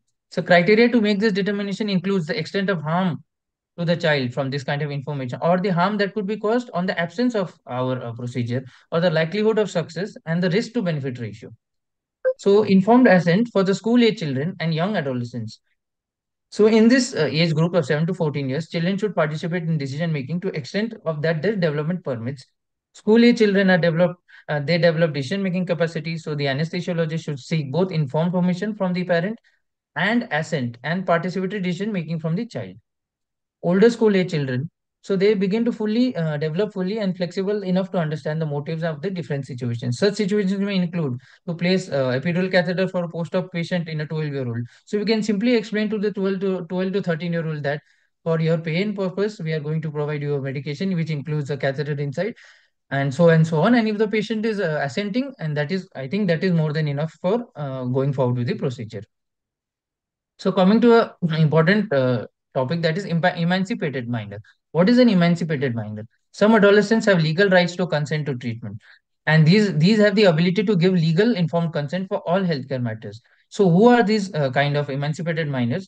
They are generally adolescents who are already married, so they have conceived, so that is their parents, and then either they are in the military service or they are economically independent and financially stable, and also may include adolescents who are pregnant. Mature minors are legally and ethically capable of giving informed consent in specific situations as determined by the court. So the court allows the emancipated minor to give the consent for the planned procedure. The mature minor doctrine generally requires adolescents to be 13 years old, and it permits less hazardous decisions at a younger age. And of course, more hazardous decisions at the adolescents when they uh, reach adultery. So this is a table which shows the technique which we can practice for children of different age group. For example, under 7 years old, they do not have any decision making capacity, so that is none. So the technique which we use is best interest standards. So whatever is for the best outcome of the patient, we are going to go forward with that. So for ages of 7 to 13 years, they are still developing. They have developed certain capacity. So what we can do is we can take an informed permission from the parents, and we can get an informed assent from the this child. The next is the 14 years and older. So they are mostly developed and they are adolescent age group. They intellectually, mentally, physically well developed. So again, informed assent and informed permission, and then we can go ahead. So what is informed refusal? As with the informed consent and acceptability, we come across refusal, in which the requirements to achieve informed refusal procedure, these are very similar to the consent, but the decision makers should be substantially very much well versed about the risks and the benefits before declining such kind of procedure. When parents refuse what clinicians believe is necessary care for the child who cannot participate in the decision making process, clinicians may invoke the best interest standards or incorporate the harm threshold standard. That is, if more harm than good is being done after doing the procedure, then we will not go forward with it. But if it is doing only good for the patient, then we must go forward with it. The situation is more complicated when the child expresses significant decision capacity and refuses non-emergent procedures. For non-emergent procedures, it is okay. We can still take it up in a next in the future. But if it is an emergency procedure and the child shows assent and the child is refusing to give consent, so these kind of situations can arise. In this case, we have to counsel and we have to convince both the parents as well as the children in a very collaborative and a friendly manner. Anesthesiologists should respect the right of the child, that is over the age of 10 years, not to assent to a procedure. And they should not coerce the child to proceed, as we had spoken earlier. Dr. This, Anurag, yes, we are ma'am. running Yes, short ma'am. of time. Can you please Yes, wind ma'am. up? Thank you. Okay, ma'am. So I just wanted to speak about the special situations, ma'am, which you come in the pediatric age group.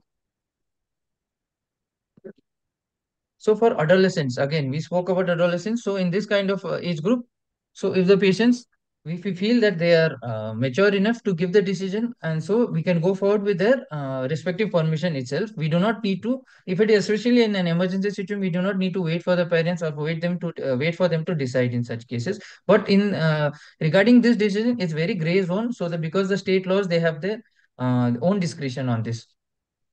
So number two, emergency procedures.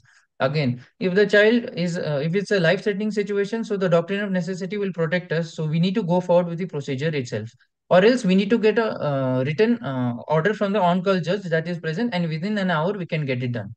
So if there is a conflict arising between parents, both father and mother are arguing over what we should do regarding the child. So in this, what we have to do is the court has to be given the judgment, has to be asked for help for giving the judgment, and in the minor's best interest, the court is going to act. If there is a conflict between doctors and the parents, so we have to work in a collaborative fashion with the parents, or we have to transfer the case to the another anesthesiologist or another center. If some cases of Jehovah Witness come where we cannot transfuse blood and blood products for the child, and it is very much important for this case, so they must consent beforehand, or else we must get a court order even before the procedure starts. If it is a planned elective procedure, if it is an emergency procedure, and then we can speak with the patient at that point of time. And if they are not willing, then we have to respect the patient's autonomy, and then we have to stop with the blood transfusion procedure. If there is a withdrawal of treatment, sometimes it so happens that the doctors are providing treatment and there is child, it's not suitable to the child's best interest. So at this point of time, we must withdraw and stop all form of treatment. And the impaired parent, so while giving the consent, the parent is intoxicated. At this point of time, what could we do? So we have to weigh the benefits of waiting for the appropriate legal consent against what's in the best interest of the child at that time. So we must document the consent. That is, any anesthetic procedure is there, the consent has to be taken, and all conversation questions lead to affirmation of consent should be recorded accurately in the patient's file. So these are my sources from where I've shared the slides. Thank you very much. Thank you, Dr. Anurag.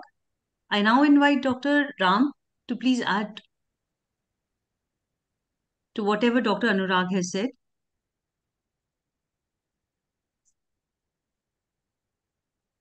Dr. Ram, are you there? Sir, please unmute yourself. Sir, please unmute yourself, sir. Thank you, ma'am.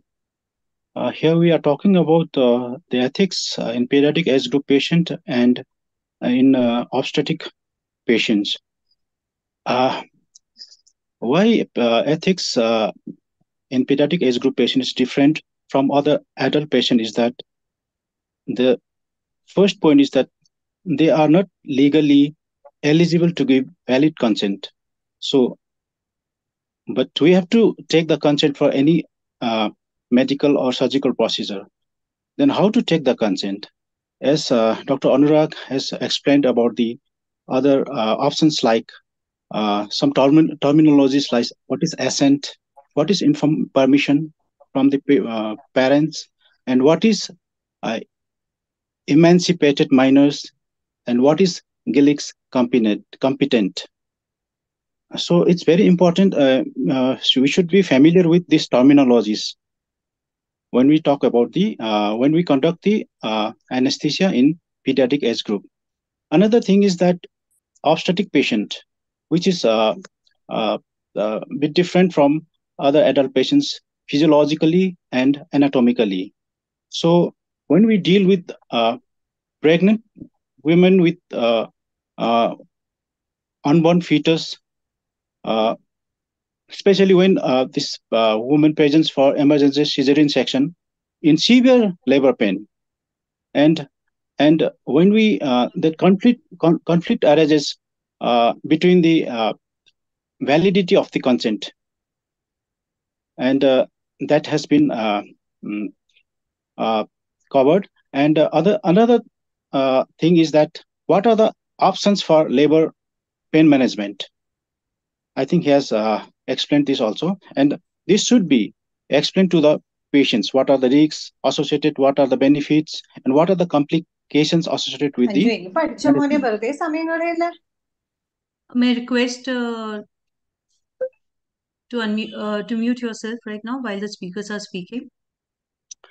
And another thing is that proper documentation while conducting the anesthesia.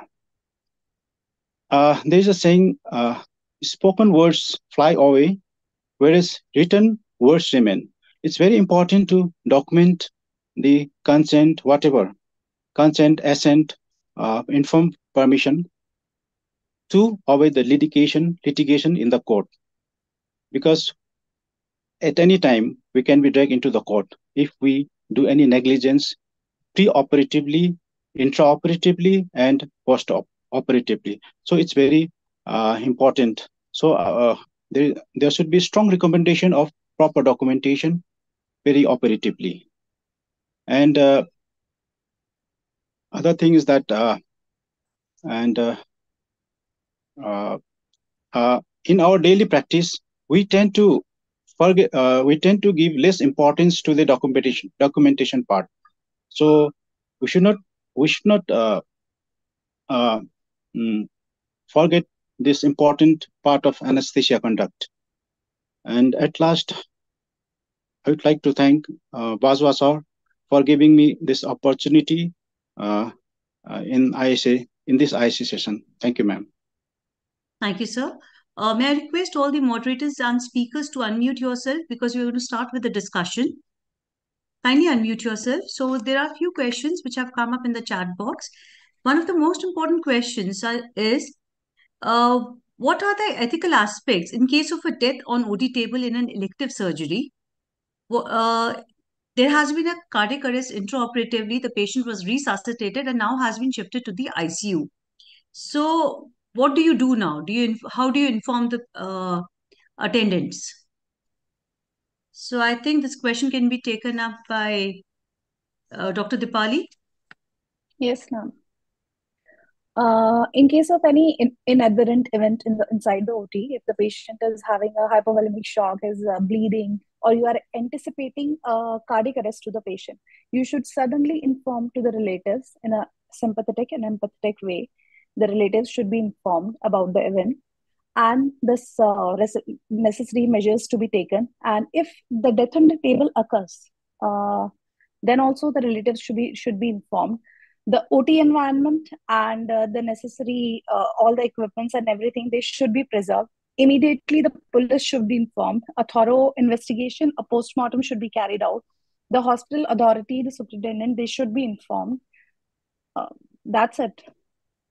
Very well explained, Dr. Dipali. But the next part of this question I would like to ask you, most of us, if something like this, a catastrophe like this happens, we generally tend to do is we ask the surgeon to close the surgery or end the surgery and we shift the patient to the ICU.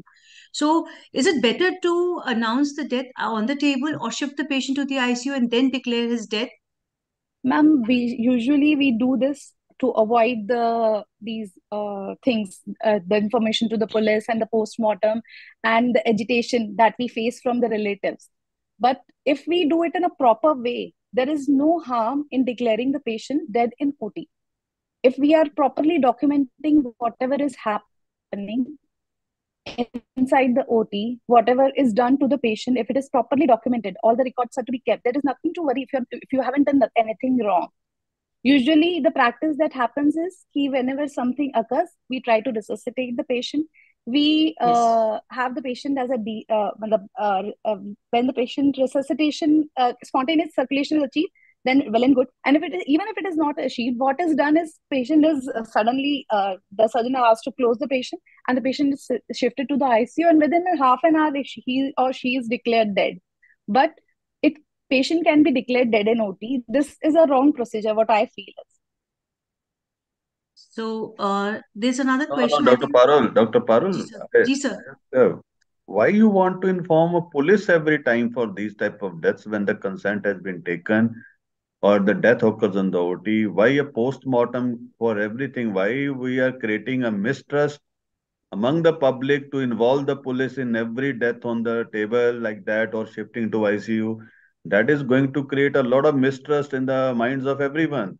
See your social structure, see your setup, see the intellectual sense of the people around you, see so many things are there. Why you are inviting troubles for yourself? Medical practice is not just a thing of theory. It is a practice you are doing for the betterment of the patients, for the betterment of your staff, for the betterment of humanity. Why you are involving police? Involving police means that you have done something criminally offensive on the table, which you were not supposed to do. That is not fair to involve police in these type of cases to go for the post-mortem. These are the things, the therapeutic misadventures do occur on the table. You have taken consent for the comorbid condition. If something happens on the table, I think it's the type of the communication sent by the doctor on duty, the person who is attending the patient, how the person communicates with the relatives. Because, see, we are giving everything in a goodwill way to the patient relative, to the patient. We are not doing any criminal offense. We are treating the patient. If something happens, that is labeled as a therapeutic misadventure in the forensic sciences. These type of things, if negligence is there, definitely there can be a certain question. But even then also, considering the trust, already the society has lost a lot of trust on the medical specialty, and the government is also not helping you other with the policies. So I don't think so. You have to land up into these things to create more mistrust, lowering more dignity of the doctors, and exposing the public. What is the public here? How much intellectual sense? How much literary level they have got? How much thinking is going? You just expose one medico, they will be after the blood of everyone. This is not a fair in our society. Our society is not that highly educated society where you can expect justice for the doctor. So in these type of cases, it's the wisdom of the attending anesthesiologist to see what is happening, how it happened, how it can be tackled, how to a surgical team to be taken into confidence, how the paramedical staff in the operation theater to be taken into the confidence, how to convey to the relatives, what can be the possible things. Police going to the police is the last resort. You should see how the things should be smooth for your operation theater, for your institution or hospital, and for everyone. Because will be more patients in the hospital. There will be more relatives. Everybody is going to get panic. If any death occurs, that means you are doing it for something good. But you are creating a panic in the minds of the other people. You are creating a mistrust in the mind of other people. This is not the right approach. The right approach is the best, she's right, empathetic and sympathetic communication. But these comes over a year. The learning curve comes over years. So when the death occurs on the table, our psychological bent of mind is a death on a table means operation के time पे death हो गई. ये operation गलत हुआ. This is the common belief in the persons, in the people, in society. In these type of scenario, what you are going to do? See, it's not your fault. It's not a surgeon's fault. Suppose these things happen, I think we have to see everything in the whatever we can do best for the safety of the patient. We should keep on resuscitating. I think the best way of resuscitating in the ICU, where you can have a psychological, physical, clinical, so many protections there also. So you can work in a very good atmosphere to resuscitate the patient also. I think declaring death on table is good. If the patient is having some emergency surgery, patient is having some, untoward incidents because of the pathology with which the patient presented. But still then, I think going to police for every death is not a solution to these things. It's up to the wisdom of the attending anesthesiologist to deal the matter then and there only. I think we have to see our societal setup also, not just the clinical setup also. The type of protection you are going to be given, because every relative is different, every patient is different, and every hospital is different. So these have to be done on individual to individual basis rather than just having a blanket, thinking for only one case. That's my take on these type of things. Very well said, sir. And as usual, pearls of wisdom from you. So, do you think it is very important that the surgeon and the anesthetist are also on the same page and they have a good communication between them too, in case if such an incidents happen? Yeah, that's what I'm saying. See, the teams, don't consider it's anesthesiologist for surgeon's fault. Whenever the doctors are doing, suppose there are chances the death occurs because of some, unnatural circumstances or due negligence. Negligence is not tolerable. Negligence is not tolerable. I don't think so. If your surgeon does a negligence or an anesthetist does a negligence, nobody can be a team. I'm telling you. Nobody will be a team. It's only when the negligence is not there, death occurs, then the team effort can be there. Otherwise, if the negligence there, the surgeon, if the anesthetist has done a negligence, surgeon will try to incriminate the anesthetist. If the surgeon has done the negligence, anesthetist will be putting the negligence on the surgeon. So those things are very only when there is a death due to unseen circumstances. Okay, fine. Going by the law, you can go to the police stations or you can complain to the police station for the post-mortem, some unnatural death occurs, which is beyond your thinking also. Then it's fine. But I think every case has to be individualized. We should not be following the same orders, same protocols for every death on the OT. That's what my take on this type of thing. Right. Sir, shall I add something? Sir, shall I add something to this? Dr. Kimal, Sir, please. Sir, there had been 2-3 incidences in our state. Despite the Supreme Court has ordered that for any negligence, a team of doctors has to ascertain that there is a negligence, then only the doctor can be taken into custody. But one of our anesthetists was kept in the Hajar for around 9 hours, and another has to flee the area because the patients were very unruly. So, how to disprove that medical negligence has not been done? So, the procedure says that we have to inform the police and we have to keep everything intact, whatever is there, even all the drugs, all the ampules, so that it can be investigated that we have not done negligence.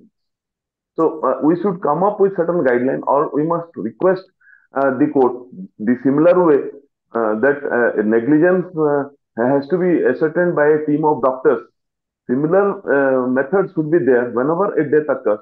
Instead of the guideline saying going to police, if other method is devised, it will be better for our society. Sir, I will tell you one thing now. It's a normal thing. We always keep preserve everything about ampules or about viscera or whatever it is there.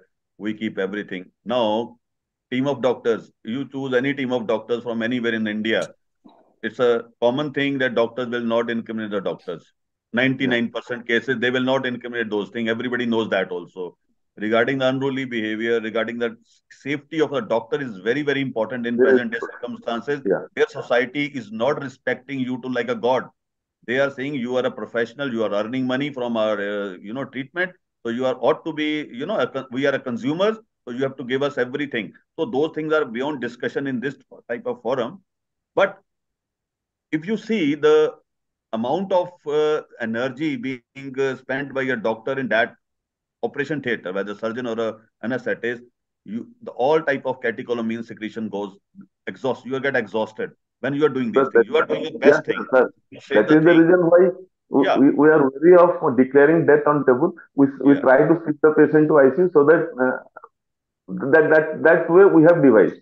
Sir, and it's not happening in India. I'm telling you, if you ask me, there are reports, there are incidences which have come purposefully from the data from the Western countries also. Even these people are also very much afraid of declaring death on OT.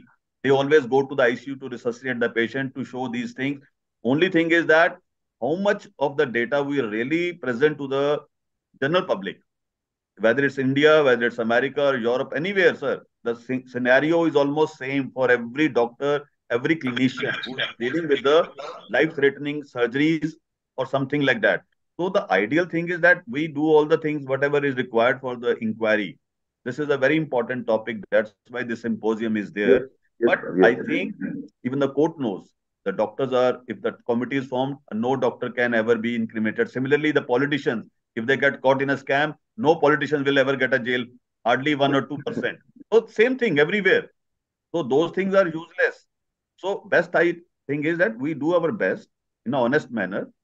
You try to be on an individual basis, seeing the intellectual level of the patient relatives, see the ferocity, see the things, individualize the things, protect yourself. Say in plain, na, in plain, first Yeah, put out for that's you before you protect others. So because if you protect yourself, you'll be able to protect many patients. But because nowadays the mental setup of the peoples are very, very different. And we should go practically rather than theoretically in these type of things. What are the guidelines? There are no guidelines. The guidelines given by the court, guidelines given by the other people are framed by whom?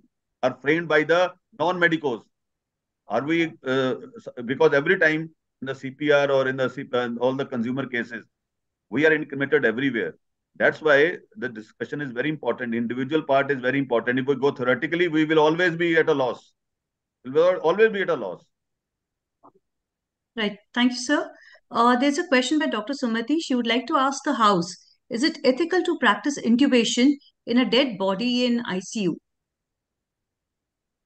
We have to respect the dead body, whether in a living or dead. We have to respect. So it is not wise. It has been a practice in many places. Whenever we get a dead body or a dead fetus, we We would use it. practice. As previously we are not having so many good mannequins. Now that is a reality that we are having mannequins. So when we have a mannequin, then the practice of doing it, the junior residents, we used to give them a practice session on a fresh uh, dead body. That Right, sir. because it will simulate. Now, as we have simulators, I think we don't need to do that practice anymore. And moreover, see, in a dead body, everything is relaxed. All the difficult airway algorithms go into failure. Why are you practicing on the dead body? It's not useful when it comes to the live body intubation. You are going to get more challenging situations. When the mannequins are definitely, Dr. Bimal is right, mannequins are there, the skill labs are there, everything is there nowadays. So I don't think so we require those type of things. Right. I think respecting dignity of the dead body is very important. Very Agree with important. So, what is the role of consent in perimortem cesarean section? Dr. Anurag, would you like to take this question? You've answered it nicely in chat box, but I think you should take it here also. Ma'am, since if it is a emergency case and if the patient is arrested, so as I had spoken about, so we will follow the protocol of ACLS, ma'am, and which includes informing the patient party immediately at that point of time the arrest has occurred. Because it's an emergency, we wouldn't have got time to explain prior to the OT that these are the risks and the higher risks which could the patient undergo and these things, ma'am. So if that is the case, but if it is a planned case and then undue event has happened inadvertently and this case has happened, then again, ma'am, we will follow the perimortem series that is within 5 minutes. We will deliver. We have to deliver the baby, ma'am, and then followed by that, we have to again follow the ACLS protocol. And at that point of time itself, only, ma'am, I believe that we have to inform the patient that these are the things that has happened without hiding any information as to, what has happened inside, ma'am. Good. So, does the fetus have rights before birth? Ma'am, so the fundamental right of life, so that is always there, ma'am. But per se, I haven't read regarding the fetal rights, ma'am, which is there, which Dr. Anurag, see the clauses of abortion. Every fetus has got a right. Every yes, fetus has got a right. You have to take a permission to abort the baby. You cannot do. So that means the right has come from the government only. Every fetus has the right in our society. That's why yes, sir. the abortion laws have been made.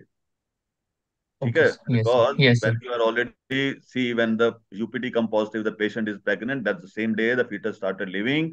Then you come to Yes, sir. know he has the right to come to this the world. He has the right. Dr. Parul, Yes. Dr. Raghunandan has raised hand for a Yes, long sir. time. I was just about to ask sir to say something. Dr. Raghunandan, sir, please unmute yourself. Yeah, man. Thank Good evening, you. everybody, sir. Sir, regarding the skill lab, now the first year MBBS students are being taught about how to do AHA, ACLS, and BLS. From the first year itself, we are starting. As I am the skill lab in charge, member, secretary of both the colleges of our SAHE, I would like to express that skills of ACLS and BLS are being taught. Even now, we are incorporating advanced trauma life support also into this. That is one point. The other point is, sir, I don't agree with the people like a registered medical practitioner is able to declare brain dead. As brain dead scenario, we have a few people who are going to be the part of it, where the team includes a neurosurgeon, as you know, as the presenter has already told.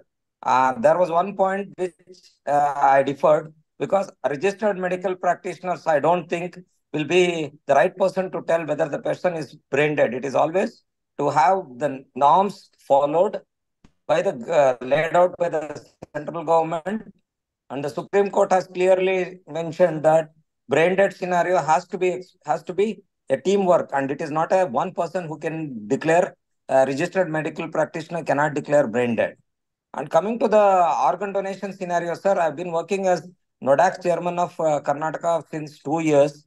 I have come across many organ donations program. I've done my organ donation, which was covered in the ISA journal also. We have been doing like the right from the time of the patient being declared as brain dead to retrieval of organs by giving anesthesia to the organ transplant, or let it be cadaver transplant. There is always a thin line where we have to take the patient's attenders into confidence, which plays a very thin role as an intensivist. I have faced this many a time. There, people try to, there is an emotional factor which is attached to their human beings, parts being detached from the body. But many of the people feel like, oh, my son or my husband is going to live in somebody's body and he's going to give a life to the other person. That kind of great nature of uh, organ donation, this thing should be imbibed. So I think we as anesthetists, we also should play a part in creating public awareness, sir. I am for public awareness. I've been doing national organ donation programs, awareness campaigns since 4 years.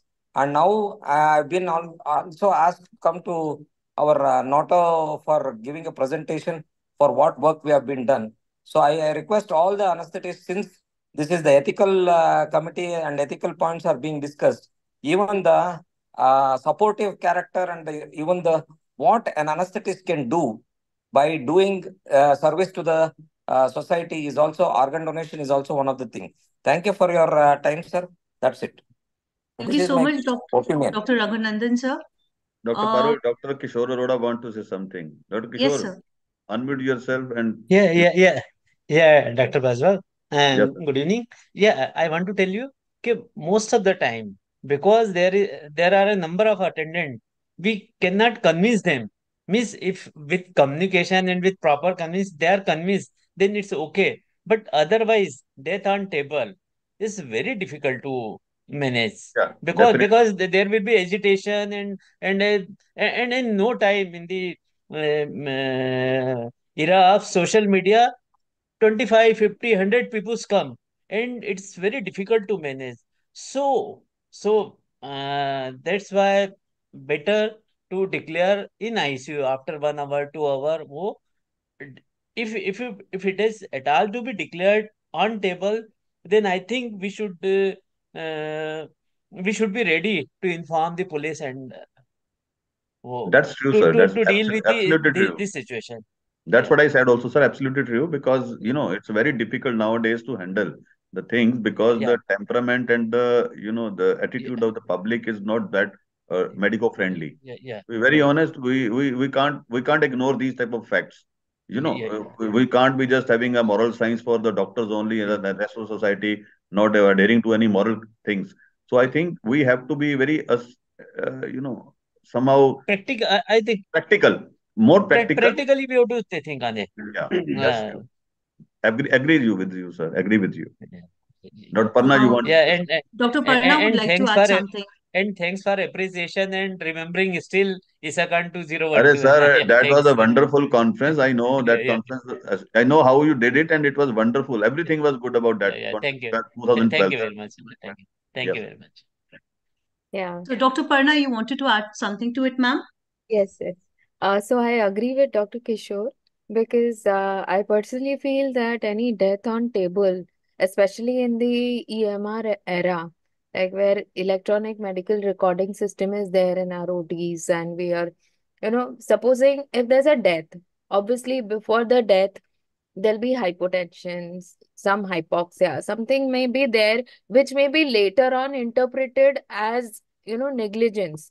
So I think it's always better to shift the patient to the ICU and inform. And most of the times, postmortem also occurs in these patients because any death within 24 hours of the surgery, postmortem may happen. So it's always better to inform the police and declare the death in the ICU. I personally feel that way. Right, ma'am. So, our next question is, can assent be written as well?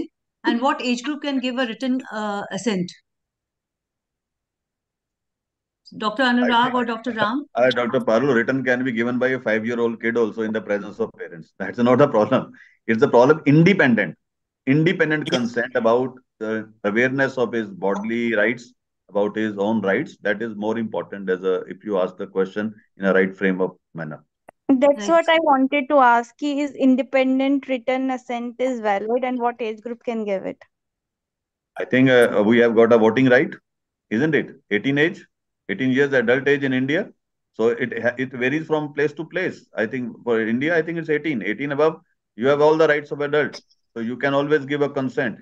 Although the person is very much competent to give any type of consent, but I think it's always better for a medical legal purpose also that to involve the parents if the child is not has attained the age of seniority 18 years. I think that is my take on this type of things to be practically safe in all these type of surgeries. Sir, but sometimes when we do theses or when sometimes we do research papers, we take the assent of the kids who are like 12 or 12 year or more. So I I think did you, not you should understand take the you validity of should take taking the you assent should of. take the parents also, not of the kids, parents also. You are doing rather it's more important. The research is more important than the normal surgeries. So I think it become more prudent to take at that time. For the parents, you should involve the parents. Right, sir. Dr. Sukhdev Naik, sir, you wanted to add something to this? Kindly unmute yourself. Sir, unmute yourself, sir. Yeah, am I audible? Yes, sir. This is about the previous about taking the shift. Dr. Prana told that we should shift to the DOT. We should shift to the ICU. I have got one doubt because will it be ethical to waste the expenses of it? I should once we have got all the recordings, all the EMR, everything is explained to the patient. The happening or when the patient goes down gradually, we inform the patient that there is something serious or we may have to some problem.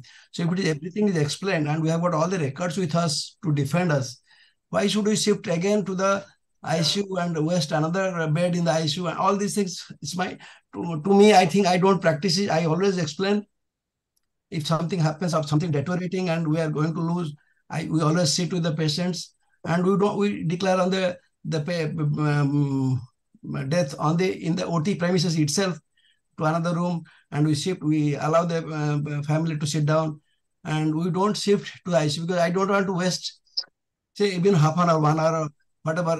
They have to arrange something, so there's difficult logistically. So we don't we declare in the theater only. We shift to another side room, post up side, and we do that. I don't know. That is what we practice. Dr. Bajwa and others will give enlighten us. Dr. I Sukhdev think sir, Dr. what I will say, I will tell here now. In your OT, you are declaring a death. I think the best person should declare death is a surgeon. The Will he surgeon is declare the there. death on your behalf? No, listen to me now. I'm saying now something different now. Coming to that part, the death has caused due to negligence of an anesthetist who had never shown a face to the patient.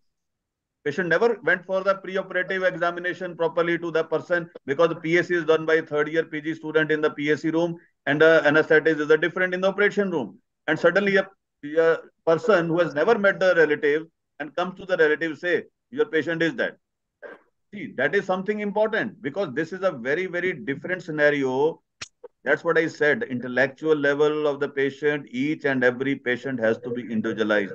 How much they can understand you, how much they can understand the scenario, how much they can understand the mentality, much they can understand your efforts, how much they can understand your honesty. Those are very different factors. You are working in an institution. I'm talking about the clinics and the practitioners in the this one hospital.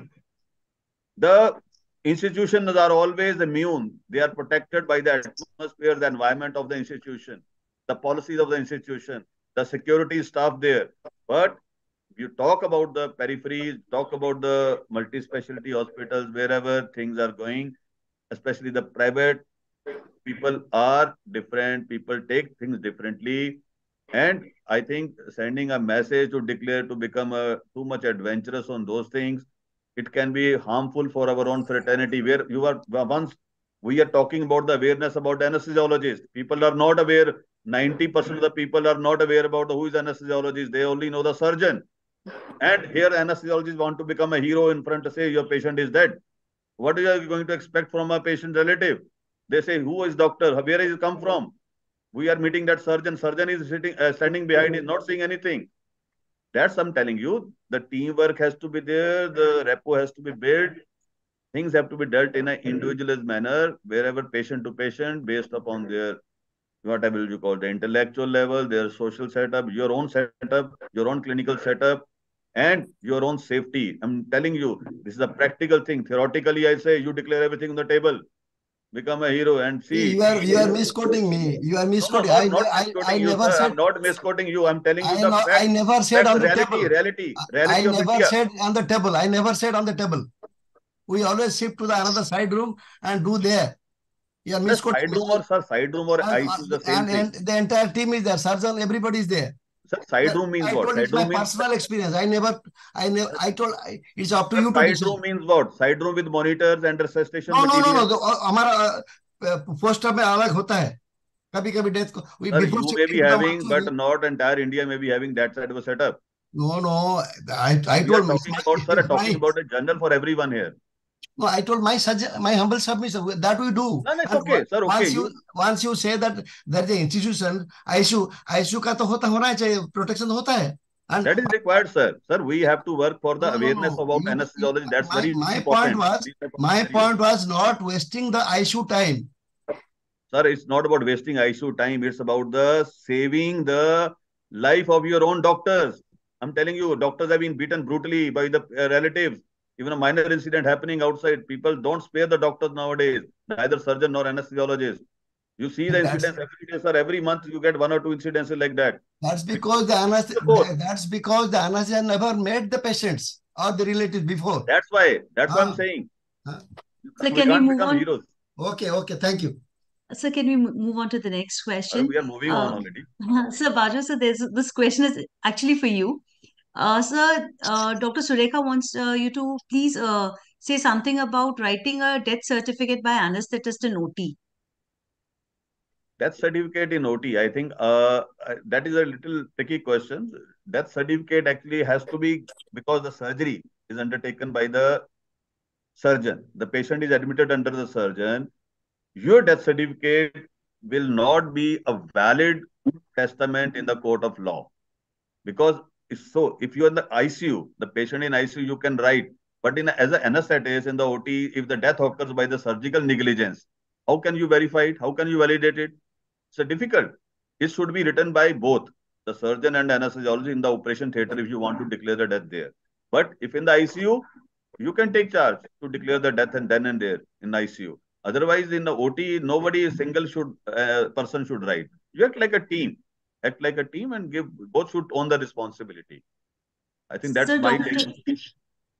So Dr. Raghunandan would like to ask questions about declaring brain dead and motivation of the family to organ donation.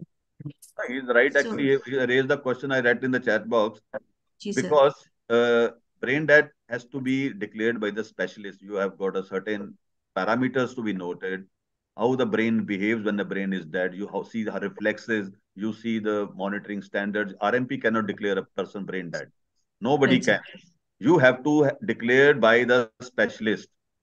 If you say MBBS person is declaring a brain death, okay, that can be taken, but that's not even somehow a specialist come say, have you checked these type of things?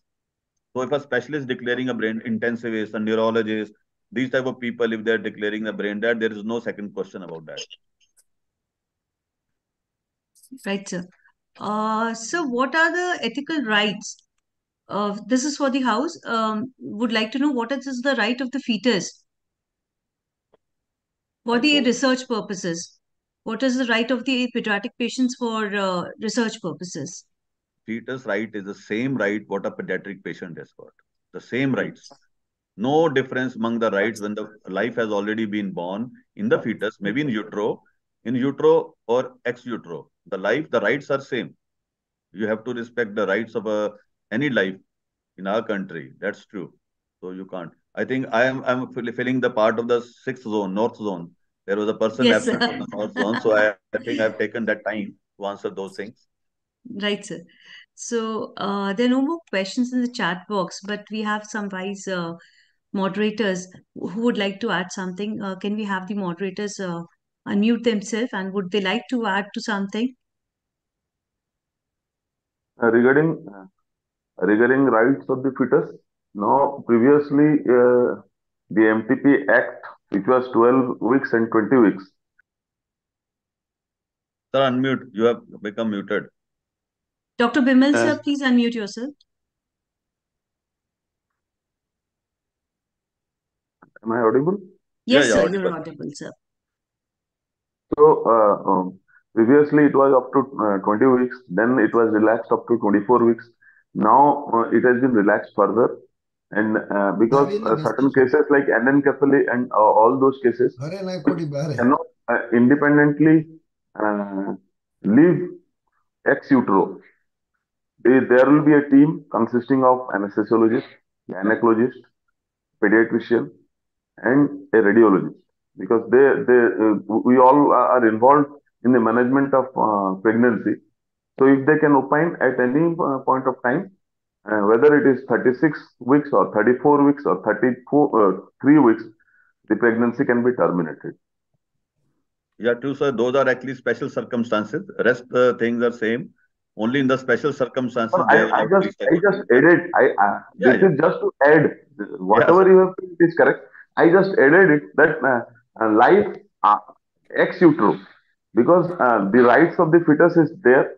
If the fetus will not be viable ex utero, then the provision to it is just like a euthanasia, a passive euthanasia, which we were discussing previously. So they have extended it to the uterus, to fetus, which cannot, due to some congenital anomalies, cannot live independently ex utero, which was a burden to the family. So Supreme Court previously there were many cases which were lingering for MTP. So it has relaxed and it has given. That is the reason why I was telling regarding death on table to have a consensus opinion with a team of doctors, because here also for MTP, two gynecologists were required to perform it after 12 weeks. It stayed for another 50 years, but now they have relaxed it. And two gynecologists will perform, but decision will be taken by a radiologist, a anesthesiologist, a gynecologist, and a pediatrician and a medicine, because And the most important decision should be taken by the mother. That's the most important. What she wants, sir, because she has to be told proper decision has to be taken by mother first, then the other people will come into play. this comes only after the parents request for the termination. Especially mother, sir, because she will be the trauma because having a pregnancy for so many weeks. I think the father may not be having that trauma. Mother is going under huge trauma. Obviously, mother is the first. Sir, Dr. Kishore Arora, sir, you wanted to add something to it? Kindly unmute yourself, sir. No, you conveyed, na? Yeah. So, Dr. Rajesh, I want to hear from your side. I haven't, heard from you for a long time. It was a wonderful discussion. and a very relevant topic, especially for the postgraduates. And a couple of things about the rights of the fetus and the mother. They are in biomedical research, they are considered as vulnerable population in the ethics committee point of view. And the ethics committee very strictly scrutinize whether the procedures are as laid down by the ethical committees followed in the biomedical research. That's one comment. And another thing about the death on table. Any death on anesthesia death on table is considered as a medico-legal case. And it has to be informed. We have to be very straightforward, and we have to be honest to the bystanders that such and such thing has happened. And if the bystanders doesn't want autopsy, we can directly hand over the body. And a few instances, it is very important to take a video consent with the bystanders, especially when you are dealing with a very high-risk patient. As far as the legal point of view, only for solid organ transplant it is required, but some of the institutions do take video consultation even for high-risk patients. There are my few comments. Thank you, Dr. Bajwa. Yeah, I forgot to add the video consent, which I usually take every time. So that I forgot to add here, because it's a routine for me to take a video consent now. Because without for all patients? Yeah, all patients. Even in ICU, every patient I take a video consent. Oh, that's as far as the legal format, it is only required for solid organ you don't know, sir, because these days, better to be on the safer side. Take a video consent because patient can come later on. I will tell you a story when we meet alone to discuss, because it doesn't look nice to discuss on this platform. There are stories about it also with the colleagues and friends also. So this was actually a very, very interesting topic. It is a one-day CME actually, and the discussions can go on. So, sir, can we have some concluding remarks from you? And Madhuri ma'am, would you like to add something to it too? No, Parul, I do not want to add anything. I think everything has been covered. Right, ma'am. Thank you, ma'am. It was a wonderful discussion. Yes, sir. Just one question from me to Anurag. Dr. Anurag, I particularly liked your presentation. Anurag, Dr. Anurag is here, no? Yes, sir. Yes, sir. I'm here, sir. Yeah, you were mentioning about the decision-making capacity in children, but Yes, sir. many times, like what we face is the decision-making capacity assessment in the elderly. We don't have any parents to fall back to. So, Yes, is there, how can we go about assessing the decision-making capacity in adults, elderly, particularly if they have Alzheimer's or something? Is there any guideline or something for that for us?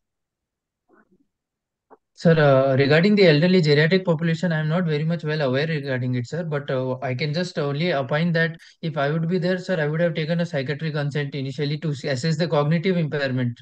So daily day-to-day needs and these things, if they are not able to perform, then certainly they cannot give the consent, sir. So I would be taking the psychiatrist opinion, sir, in this case.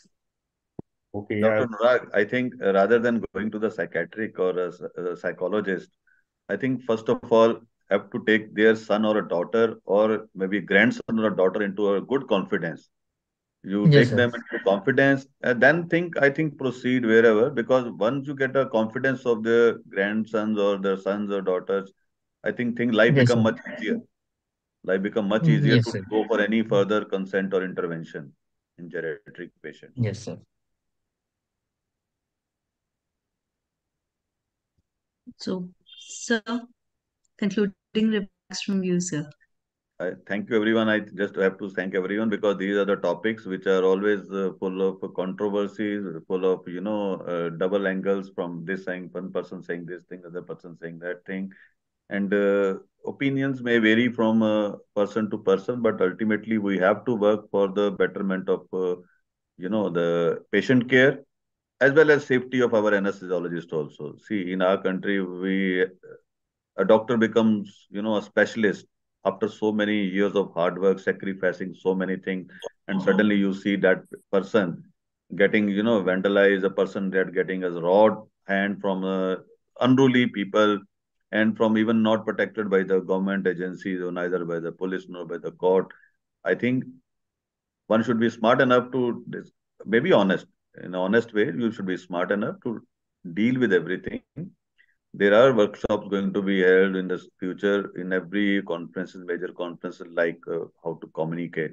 This doesn't come, easily. Nobody is a good communicator from the birth. It comes with the learning, it comes with the incidences, it comes with the episodes, the bad episodes you see in your life. And once you start having that skill, I think it's come by age also.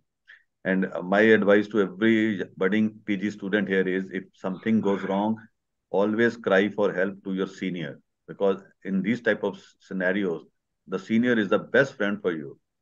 And one question was there, I think the who's a junior consultant, a senior consultant who's anesthetizing. Never say like that. Say it's a team of anesthesiology. Always say it's a team of anesthesiology who is going to give you anesthesia, not one person, because everybody is helping you. Junior maybe putting a line, somebody intubating, somebody giving the drugs. So always say it's a team. Never say that the junior person is giving you anesthesia or is intubating. Anesthesia is a wholesome procedure. So I think by these type of things we have discussed a lot. It was a good topic, close to the heart. And thank you, Nishant and Dr. Madhuri, for building up this team event, and Dr. Parul for anchoring this great show. I thank all the moderators, all the PG students for a wonderful discussion, and all the delegates at audience. Because see, you already told CME, so all the delegates who were here. Thank you, everyone. And I think soon we will be sending your certificates by email, because the new team of the GC is there. Certificates requires new signatures. So I've got the new signatures today. So your certificates will be mailed by Dr. Madhuri. So I think this is the end of the CME. And we thank you, everyone. And we always end Thank you. all. Thank you. Thank you. Thank you.